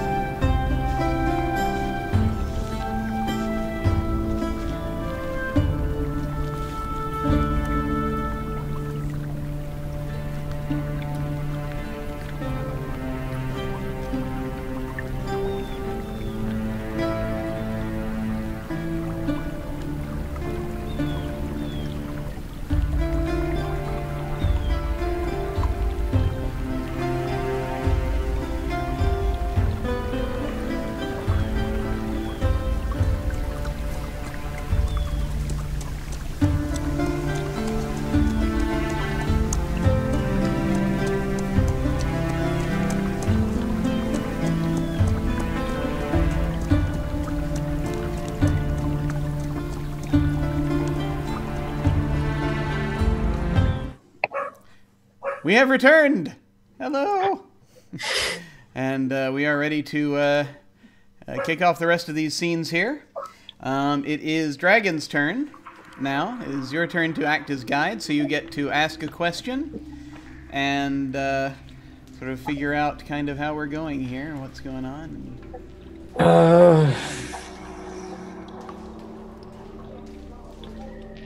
I wonder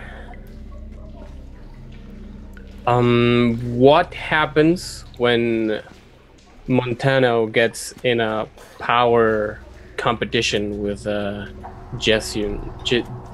Jessuine? Yeah, Jessun. Interesting, okay. So let's see, what kind of power competition are we doing here, do we think? Just authority in general. So it's... Okay, it says, yeah, so it's like, so we need to get into a situation where I might possibly try to kill Jesse. Well, yeah, actually, they're a bolter, so we're probably trying to hunt them down, in some way. I think that could be it. And, so we're now...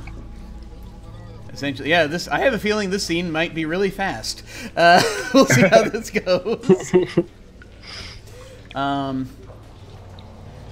So, what do you think, Andante, where do you think we should set this? Jessun does fancy the black market from time to time. He doesn't have a permanent residence, or at least not a single one. He might end up owning several, but it's very likely that he'd be found with relative ease if he just did a little sweep of the city. Excellent, okay. So I think maybe this can be as simple as...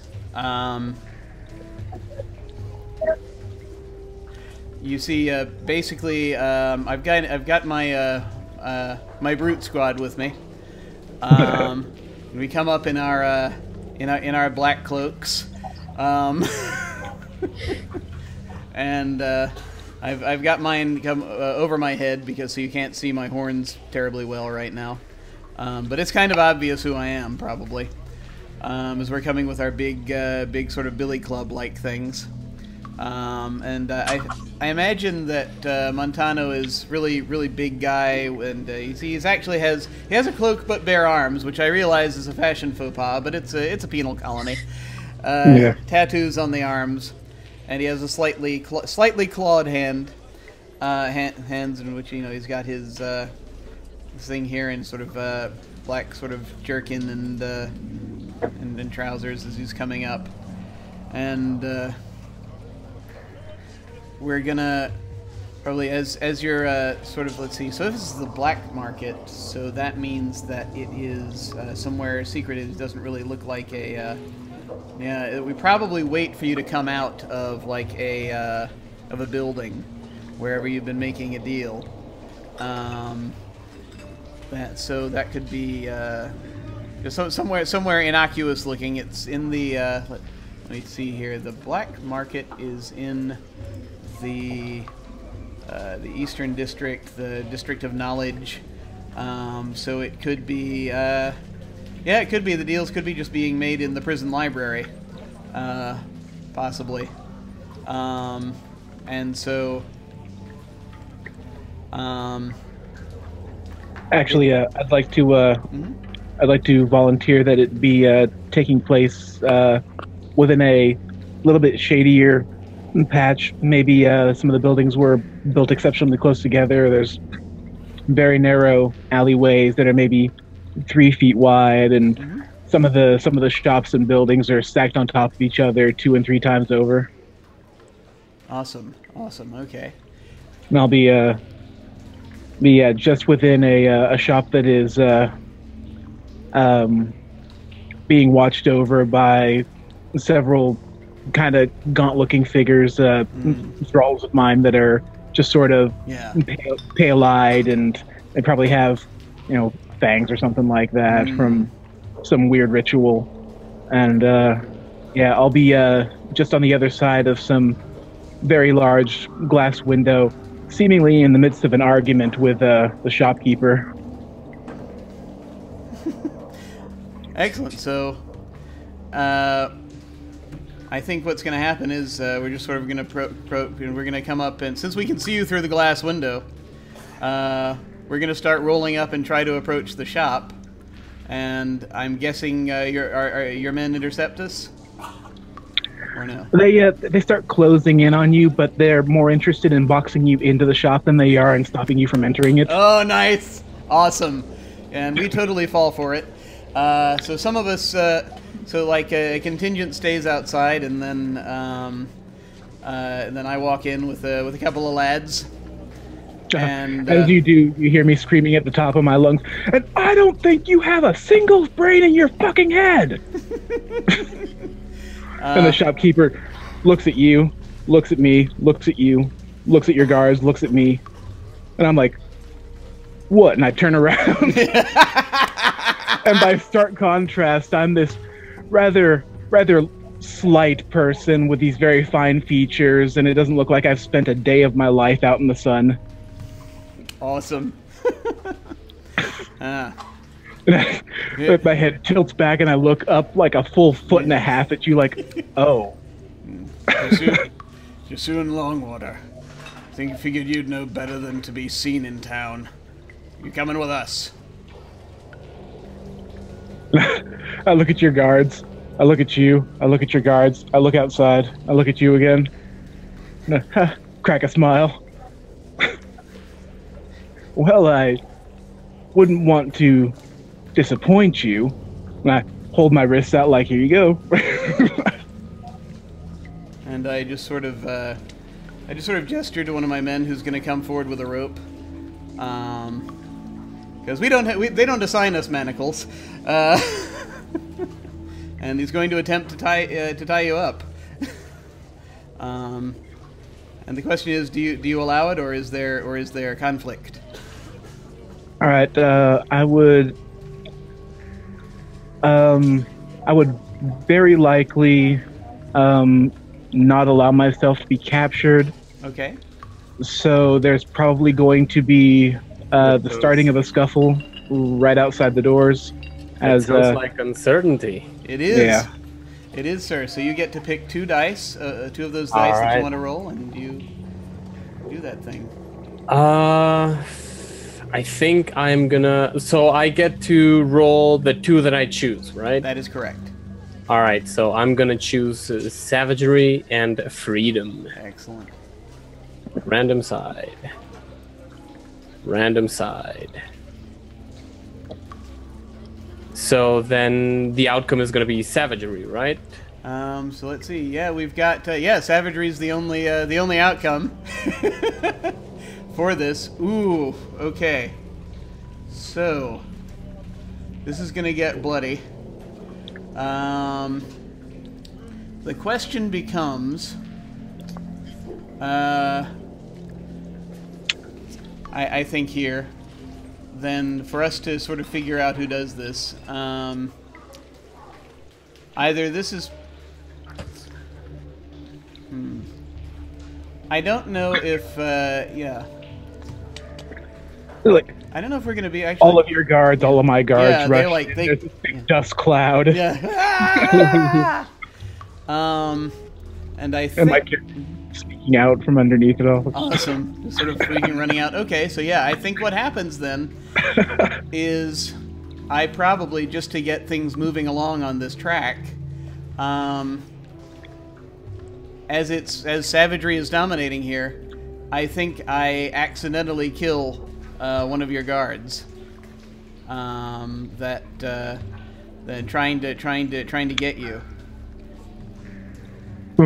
And that I have broken my oath.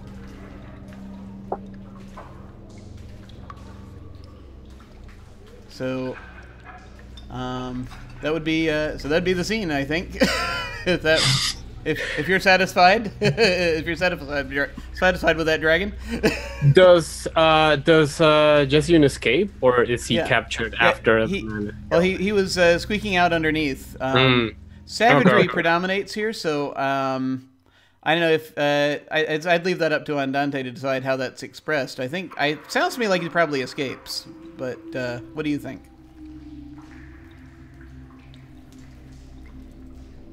Yeah, Andante, what do you think? Do you think he escapes? I'd say that the odds are more or less in his favor. He probably had one or two more people on his side, even if they were, not really equipped to handle your bruisers. Yeah. So yeah, that's all right. Yeah, that's how it happens. So I am off the So Montano is off the table. He has killed someone, and thus things are not the same. Things are shifting, and of course that changes the balance of power under the Marines. So he's out now. When someone breaks their oath,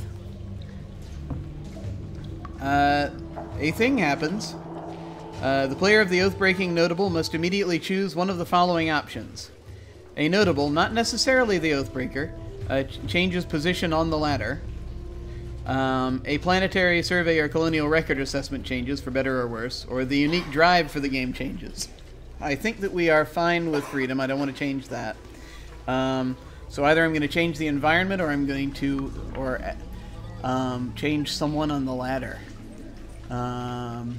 which could be interesting. And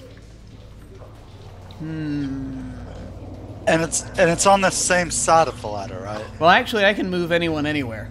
Last time, we had the Dimber Damber end up becoming the governor.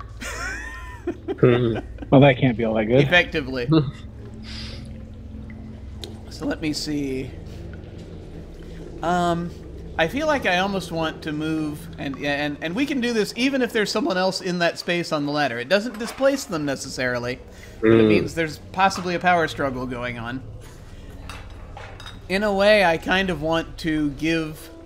I kind of want to move Jessiun up on the ladder, because, like, maybe this, since he got away, it actually has garnered him more power and ability.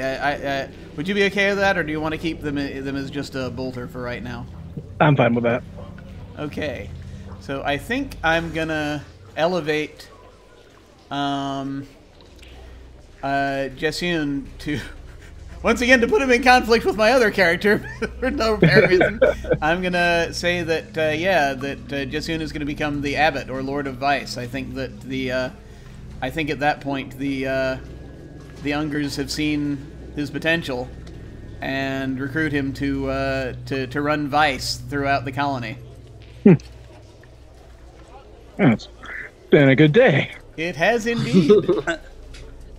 So, this once again, yeah, let me, yes, and now we must play a little bit with the fonts. Yeah, Roll20's not too good for that. Okay. So, yeah, we know what mine is here. I'm gonna move Jessiun over there. Move that up there. There we go. And so Jessiun is now the abbot, the Lord of Vice. And it is John's turn to ask a question.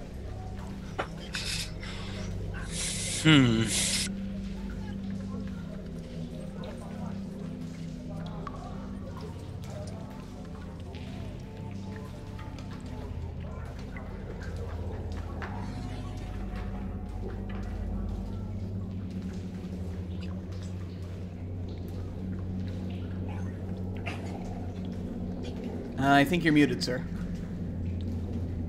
Sorry.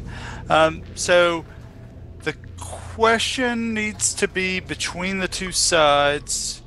Well, not even that. It can be even on the same side. It just needs to challenge someone's oath. Okay. And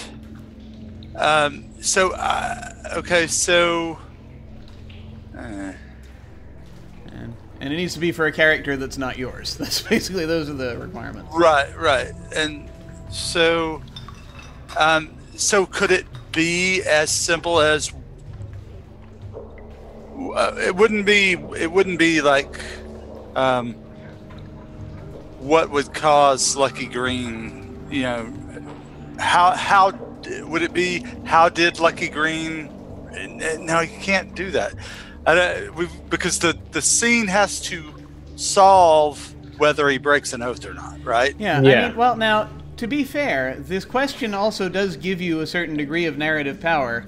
You could, if you do something that actually affects something basic. I mean, you know, you can kill a character in a question, if you want. Like, you know, when Montano died, how is it that, you know, so, you know, you could do something like that, but you just need the consent of the player that's controlling that character is the main thing. It needs to be okay with them before you know.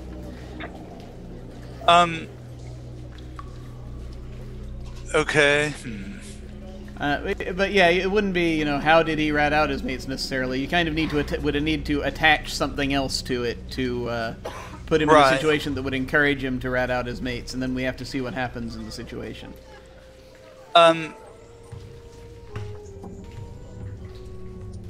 So, but it wouldn't be. How did? And I keep coming back to Lucky Green because of that's. It's such an interesting oath to see if you could get. Okay, so would it be? Could it be? I guess. Because again, not sure that Lucky has come across information that threatens the whole colony, threatens the whole. Easily, just you know, it could be something. Sorry, it could be like something that basically one of his mates is one of his pals is doing something that threatens the whole colony. Right. Okay. That's where. So Lucky Green's mate is almost certainly involved in a cult that is going to disrupt the barrier between here and the other realm. What do they do? What does he do? Is that fair? Is that too broad? You can narrow it down a little bit further if you want to give him more information to work with. That there's a ritual. He's become aware that from one of his mates that there's a ritual that is going to take place tonight. Okay. And it's a very well armed group of cultists that are doing this, and you don't believe that you could disrupt this directly yourself. So I guess it might be what. Sorry, I'm sorry to try to. I'm not trying to speak for you here, but I'm just sort of making a suggestion. So it would be maybe something along the lines of what would happen if he goes to like when Lucky Green goes to X person to try to stop the activity of that cult, which one of his friends happens to be involved in. Oh, I see what you're saying. That. So it could be something like that, maybe. Yeah. So, and I guess we'll deal with. Okay, so it's. Can I say that it's a common friend between the spouse and Lucky Green? Oh, totally. Ada Greenlace and Lucky Green. That is the actual is a common friend that is part of this cult that is going for a ritual at a conjunction that could threaten the whole colony, and so I can't take it to my own character. So, and who's the and he's dead. So Well, I was gonna go the Dark Levy side. well, Montano's not dead. I mean, you can still have him as an NPC. But he doesn't have quite the weight that he used to, yeah. right? Yeah, he's an NPC now, so it's really so there wouldn't be any. He wouldn't have that. So I mean, yeah, I will totally attempt to challenge him if you want to do that, but that's up to you. Well, I don't want to use my own character, so he was the obvious one that. So I was going. I mean, he could also be going straight to the Warden Mayor, maybe, but that again, those are other things too. Again, also an NPC, not a notable, but who do you think that if? Well, maybe he would go to. That's what so maybe he's not if. Well, maybe that's who would. Maybe that's the question. Who would Lucky go to? Oh, I know. I think that it would be a better question to have someone come to him rather than like it's a thing that he knows, but an agent of the law or someone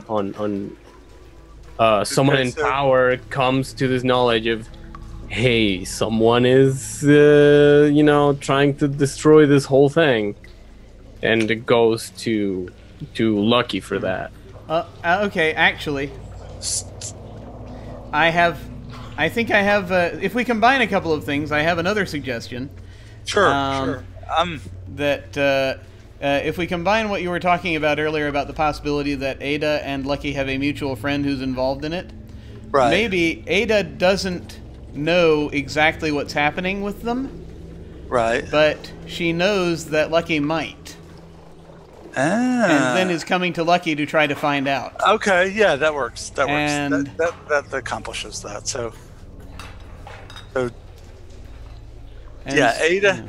Yeah. So yeah, Ada has come to Lucky, trying to head this off. Oh, also, quick question: who is Ada the spouse of again? That's what I was about to ask. Yeah. She is the spouse of a. Oh, I think I said it was a merchant. We could make that the person that's involved in the cult. Yeah, fair enough. I'm saying that, you know what, he's a harbor master. That's how she is able to get the smuggling operation going on. Yeah. Oh yeah, no. So yeah, that tracks for me. What do you think, John? Will that work for you? As the basically? Yeah, absolutely.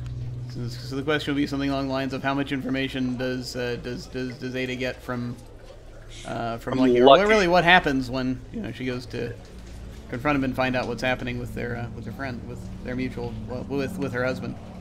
I was about to say it's with their husband. Yeah. So yeah, who is a mate of Lucky. Yeah. So Lucky is an old drinking buddy of her husband. Yeah. So. So yes, what happens when those two? And she's not going to place her own safety above the other people's freedom. Yeah. So interesting. There's a possibility of challenging that as well in this scene because it depends on how she's going to react to everything that's happening. So yeah, where would Ada find Lucky? Oh, everyone knows where Lucky is. He lives down by the docks in this two-story shack. People are always hanging out there. Young folks who still think they have a chance in the outside world, and older folk who are just at the point where they can't spend their sentence in here, and they're not going to survive it. So yeah, we get like a shot from across the street. There's people like walking by, and we see Ada with relatively fancy-ish clothes. It's not the most showy, but not not plain. And she walks into the shack and knocks on Lucky's door. Well, the door is open. On the inside, you can see a table with a stool. There's an empty fire pit, and then up against the far wall, there's a warped desk, which looks like it got pulled from the ocean at some point in time. And behind it is Lucky, and he's got on probably his only actual set of clothes. They're kind of dirty, and they look like maybe they belonged to, at one point in time, a carnival head, but they're his business clothes. He's currently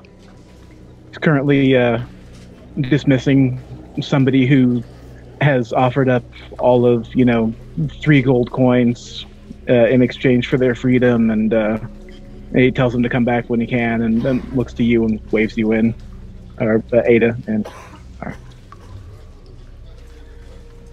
well, Lucky, I'm glad to find you in good health. How have you been? I've been as well as the gulls fly. And yourself? I'm doing quite well myself, except for a small little startling rumor. I heard there's a group of people that is working to make sure that everyone on the colony is freed. Not quite in the same freedom that we deal,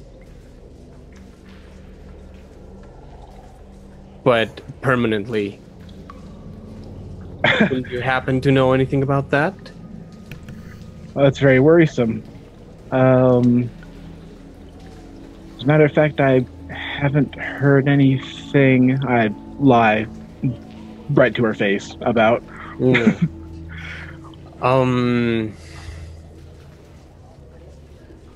Well, Lucky. And she gets a little bit closer to the desk and says, "We both know you're a man of many years. You've got informants, you've got friends, you've got contacts. To claim ignorance over a matter on this colony is something quite unlike you. I'm doing this for everyone's sake."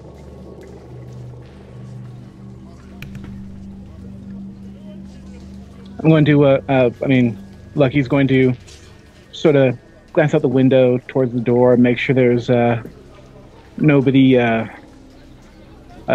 truly unwanted listening in. And then he's going to lean in close. He's going to cup his hand and say, "Come here." And we're going to just sort of fade to black on that one. Interesting. So, what do we think? Did Lucky actually Lucky actually just rat his friend out, or oh? Yeah, he did. I just see lines are just being drawn. Awesome. Okay, cool. So now you have a decision to make, sir. Once again, you can, if you wish, you can move someone on the ladder, or you can change one of the elements of the colony, or you can change the drive.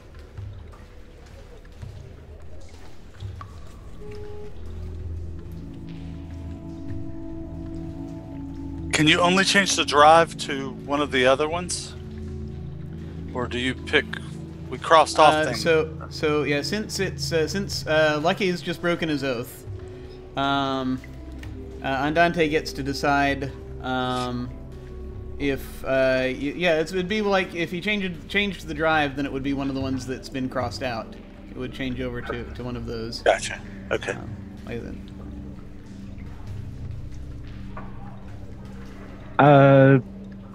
Okay, I will not be making any changes. Okay.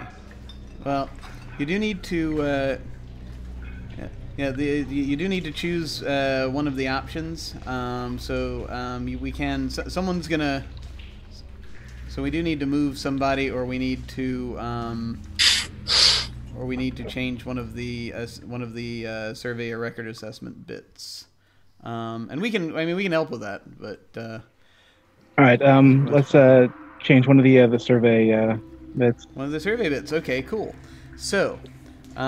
Looking back down at it again, yeah, and the only reason I insisted in this case is just because I'm looking down at it, said the player must immediately choose. So, things must change. So something's happening to the environment or to the prison itself. So this will be interesting. So right now we have atmosphere is excellent, hydrology is favorable, biology is benign. We have planning is meticulous, workforce is motivated, and justice is universal. You could change one of those if you want to make things worse, or you could change one of the other things to make things better in the colony. I would like to change the environment to worse. Excellent. So, we've got atmosphere, hydrology, or biology. Which one do you want to take out? Biology. Okay. So, biology is benign. Was the way we had this here.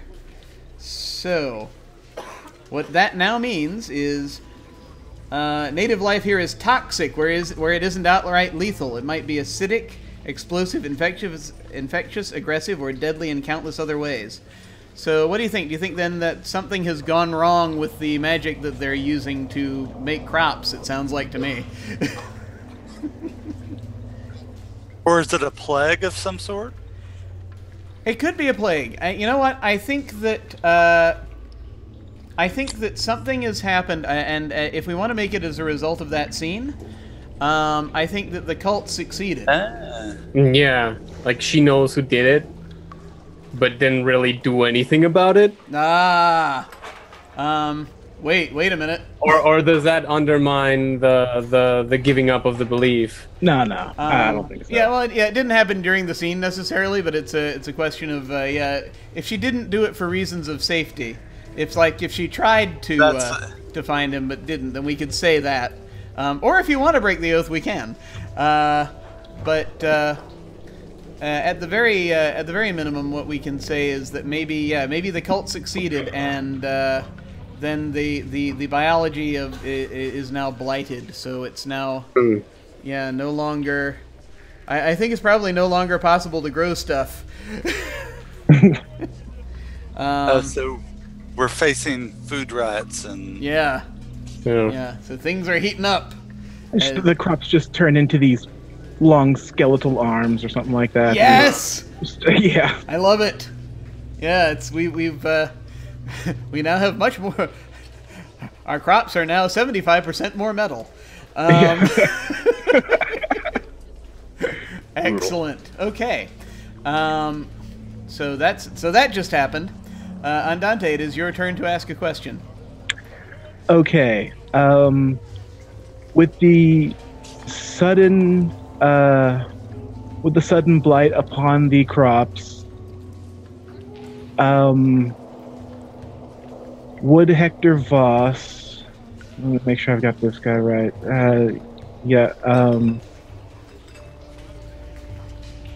Feel the need to sort of maneuver himself out of this nasty situation, and for that matter, the same would go for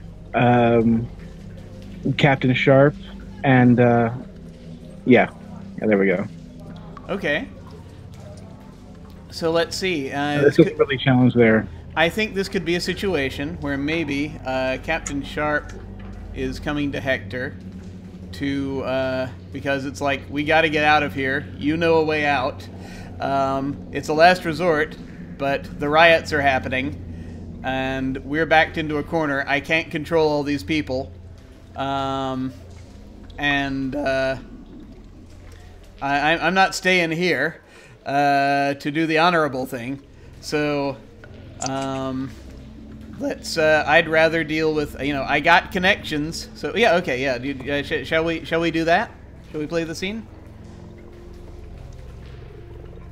Yeah. Okay, John. Where is? Let's see. Hector is over on the prison aisle, right? Yeah. He's locked up. Okay. So I think what happens, if I may, Sure. initially, is that so what is Hector's? Is Hector in a cell? Is he like in a cell and bound up like type? I could see that. I could see that. Especially if in times of riot, that's one of those things that happens to him. Is that. They lock him up in the jacket. Yeah. Right. It's like, okay, normally, we're on double red alert, so yeah, you're going to get chained up. Okay, so I think here's what happens. So he's there. Usually he's got a couple of guards standing watch outside the cell. You've got the cell, and inside the cell he's there, just sort of wearing the straight jacket. Possibly, I don't know if they'd also chain him to the wall or not, but they are kind of afraid of him.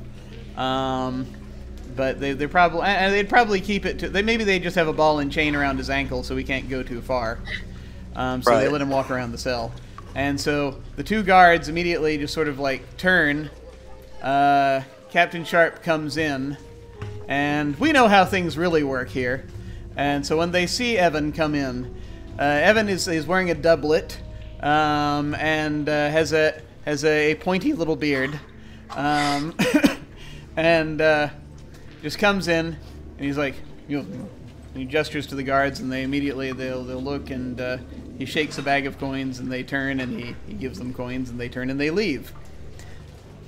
And he picks up, and the second one he actually hands him a set of keys. He comes up, unlocks your cell. What do we see? What do we see when we see Hector? A gaunt, tall man with long kind of long hair. I mean, shoulder length, an unkempt beard, hollow eyes. I mean, it disturbs you to look at in his eyes, and that's probably the only power he really has left at this point. Is that when he looks at you, you get shivery. Despite that, Evan comes forward with another key, and he unlocks the manacle across your face, across your mouth. He removes the thing keeping you from speaking, sort of the mask. He says, "All right. More importantly, biting. We have. All right. We must now make an arrangement, you and I. As we are now beyond repair in this place, we must abandon it.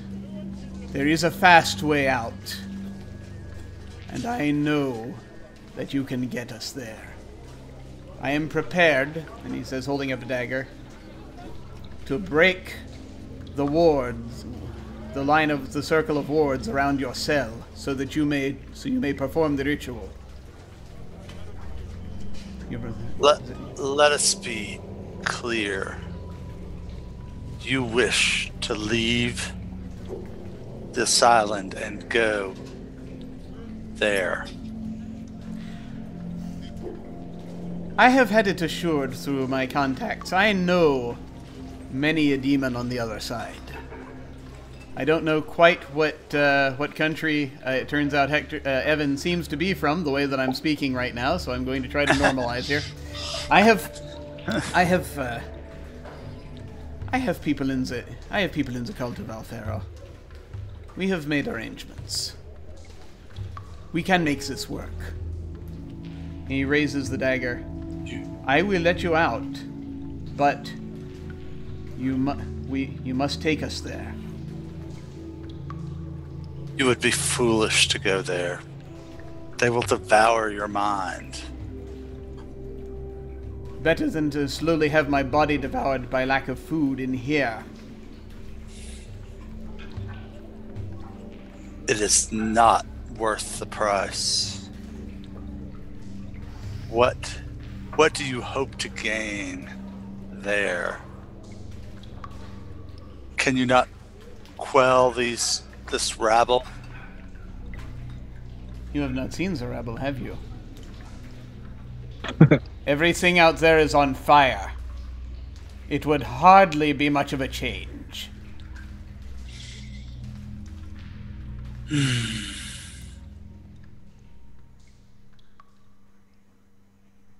He pauses for a long time.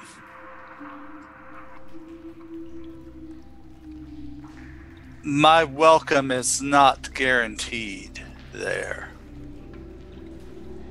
I can offer you protection on that side. That is not going to be a problem.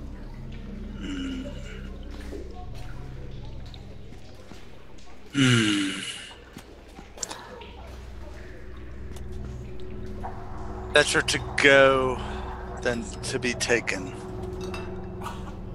You will last longer there than here, I can guarantee you that.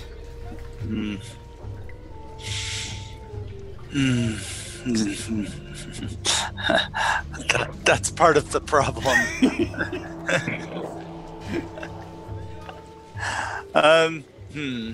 So fear of bodily death versus fear of being tortured for the rest of eternity.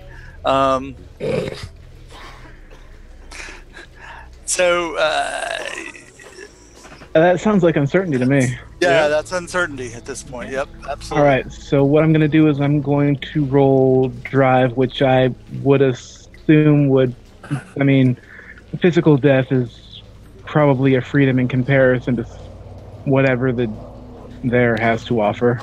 Right. I'm going to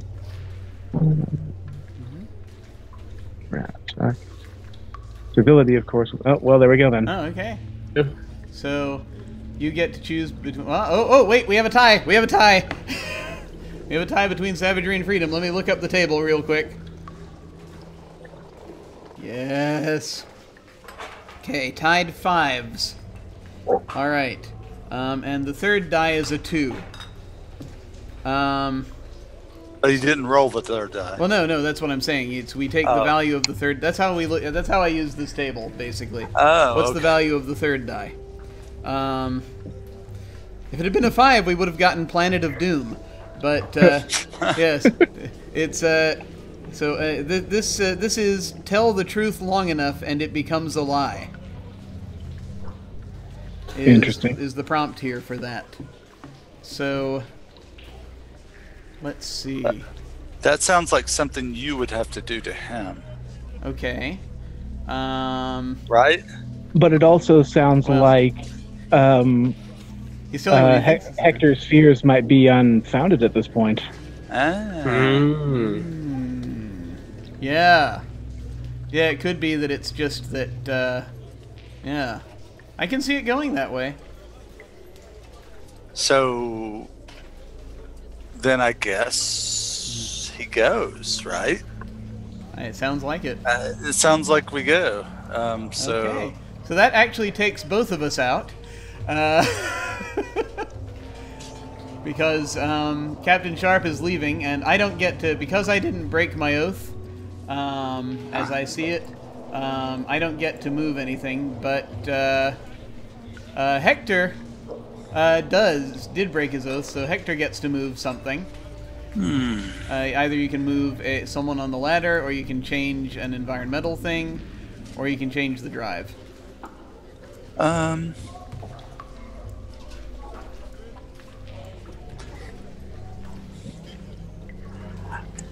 I like the idea of the spouse moving up either to head in the chaos, stepping into one of the top roles, one of the governor or the Dimber Damber. Cool. Where do you want to put her? I like to think that the mayor, if she steps in on a power vacuum after the mayor's killed in the riots. Okay. Right. You got it. Oh, and it was gruesome too. Tore him apart. Yeah. And drank his blood, you know. Yeah. Yeah. Because, you know, that's what they do. As demons do, yeah. Okay. So, Oh, damn. we are at... so, we're just let me ask quickly. We're at about... we're getting close to the end here. So, my question to you folks is... do we want to do one more scene, or do we want to just go directly to narrating the end game? Let's narrate the end, in my opinion. All right, yeah, let's go to the ending. That works. Okay. So, this is actually so. This is not so much a mechanic per se. Ending the game, it's about to end when combined number of broken oaths and dead, insane, or missing notables exceeds the number of players, or in this case, matches the number of players, which are about there.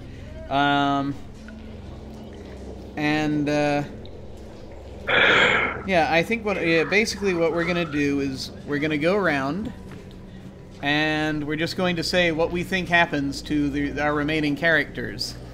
As things we already know, things are going to hell at this point.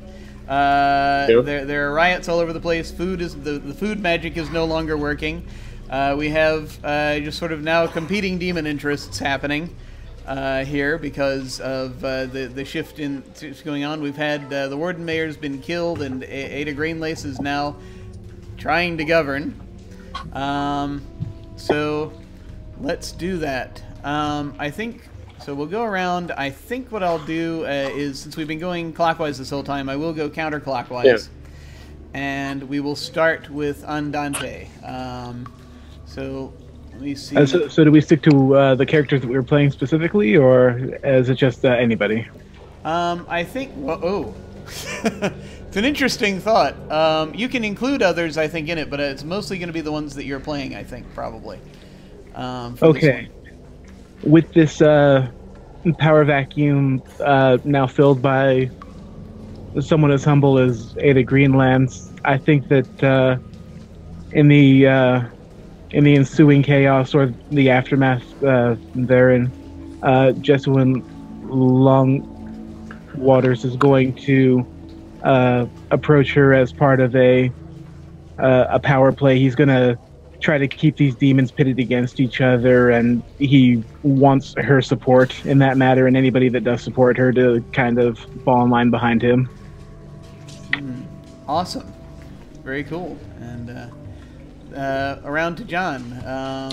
You have your Supreme Justicar remaining. Yeah, okay. Devin probably was behind Ada's rise to the mayorship. It was probably one of those situations, and probably died in the sort of quelling the worst of it, or basically stanching the maybe stopping the actual breach. But by then, everything's on fire, and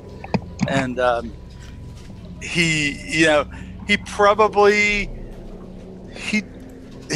in the end did, he did moderate, realizing that being inflexible about justice probably was one of the reasons that there were so many people for the riot to sweep up, that if justice had been a little more flexible, things might have come around, and that was basically his dying statements to Ada, is to rule justly but fairly, I guess. Excellent. And Dragon, what happens to Ada and Xander? I think that after being interrogated by the Justicar, Xander probably just dies. he was weak enough, and the ruthlessness of his questioning methods don't really leave a lot of life in him. The secret of how he got to hide magic is gone with him. Perhaps it could have saved the colony, but too late. It is too late. And when it comes to Ada, oh god, I think that she's gonna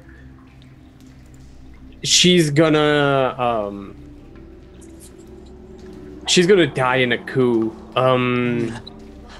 She's gonna try to get a hold of this colony, and she's gonna try to keep on her ideal of like trying to get innocent people out of there, but less so in cover.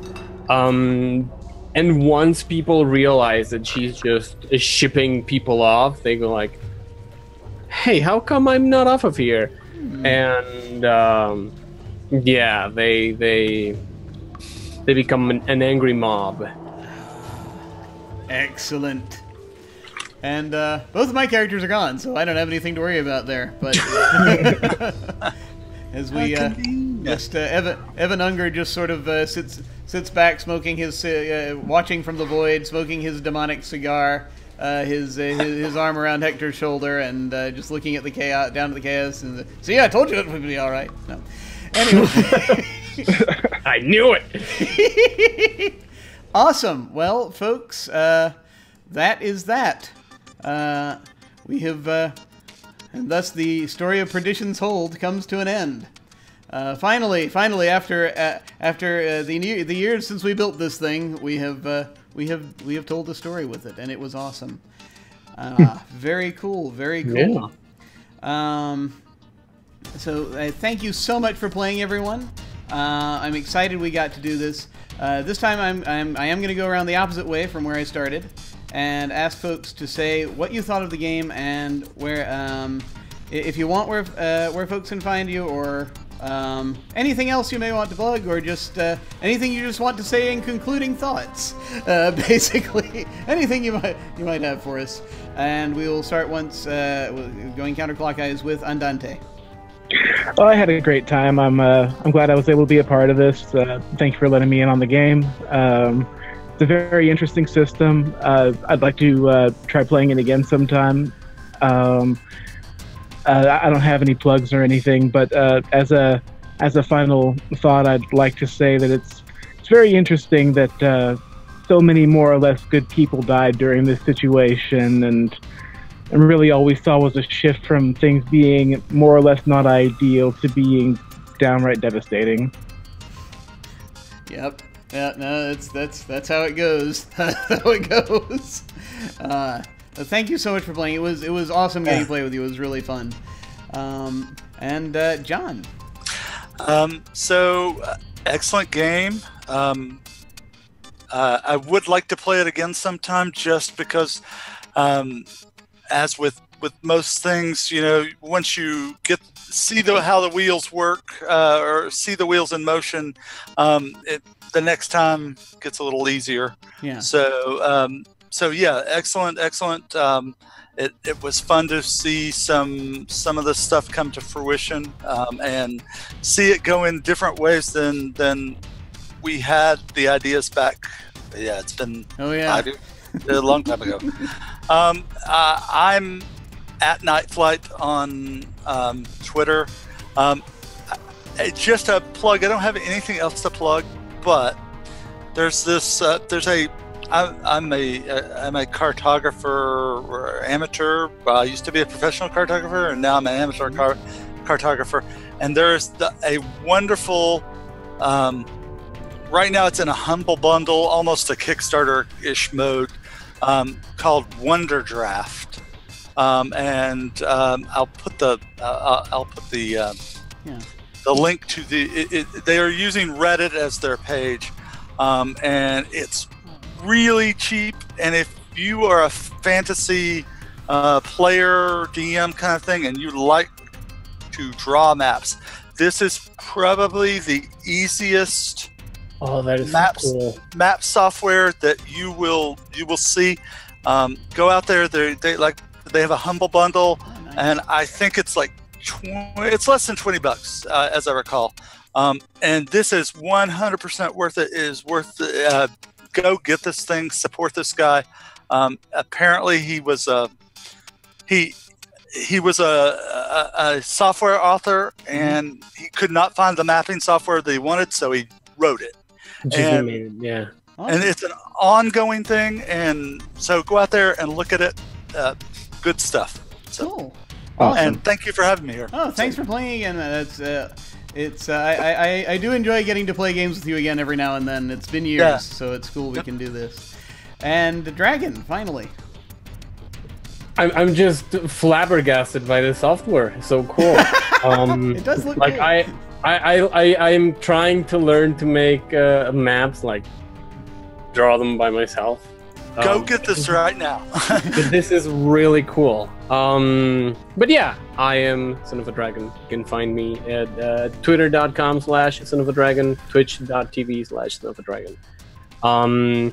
This game was really cool. I liked it a lot. I am kind of curious now on how it works over multiple sessions. When you have like chances to make the chance to make characters interact. Yeah. Like bully pulpit games are really good at emulating TV, and like I like TV, so I like this. Yeah, it would be interesting to see something like that, because in a continuing game, or at the very least in the standard game, you replace characters as they drop out. Yeah. So and you pick up another one. So it's always there's always a rotating cast, and so you can really make that last as long as you want if you apply it that way. So that's an interesting thing for folks to explore, should they desire to. Once again, as for me, I'm Jim Ryan. I enjoyed this mightily. I very much like Durance. I'm very glad I'm finally getting a chance to play multiple sessions of this thing, and it is wonderful. I really enjoyed playing with you all for this. This was great. And again, I'm just pleased we got to use this world again. I will put the link one more time if anyone wants to. If anyone's come in late and wants to listen to the podcast where we created it with Clint Black, then that's there in the chat. You can find me at OtherDoc on Twitch and Twitter. My website is JimYesThatJim.com, where you can find my Geek Observation podcast and links to my various other podcasts, audio dramas, writings, and such. I've put links down below on my Twitch page to my Twitter, YouTube, and website, along with a link to a very silly short story that I've released on Amazon, if you would like to check that out. On Twitch, every Tuesday evening, I play Urban Shadows over on Off the Table, where I get to play the increasingly harrowed Dr. Frank Riley, who's having a rough time of it lately as his world is starting to collapse around him.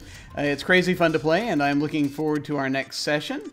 On this channel, on Friday afternoons and Saturday mornings, I play video games. Then this coming Saturday, we're planning to have our next session of The Cold Ruins of Last Life, a setting for Dungeon World where we're all undead looking for answers, or in the case of my Spectral Paladin, Retribution. I'm very glad we've got that game going again. Then 1 week from today, on Sunday, we'll be playing this month's final session of Durance, and this time I'll be adapting it for use with a setting that rather a lot of folks in the RPG community are familiar with, the World of Darkness. We're going to be taking a look to see how the latter works when it's applied to vampire politics. So if you're a fan of Vampire the Masquerade, come on back next week and check it out. Cool. And I think that is that. So thank you all so much for watching, folks.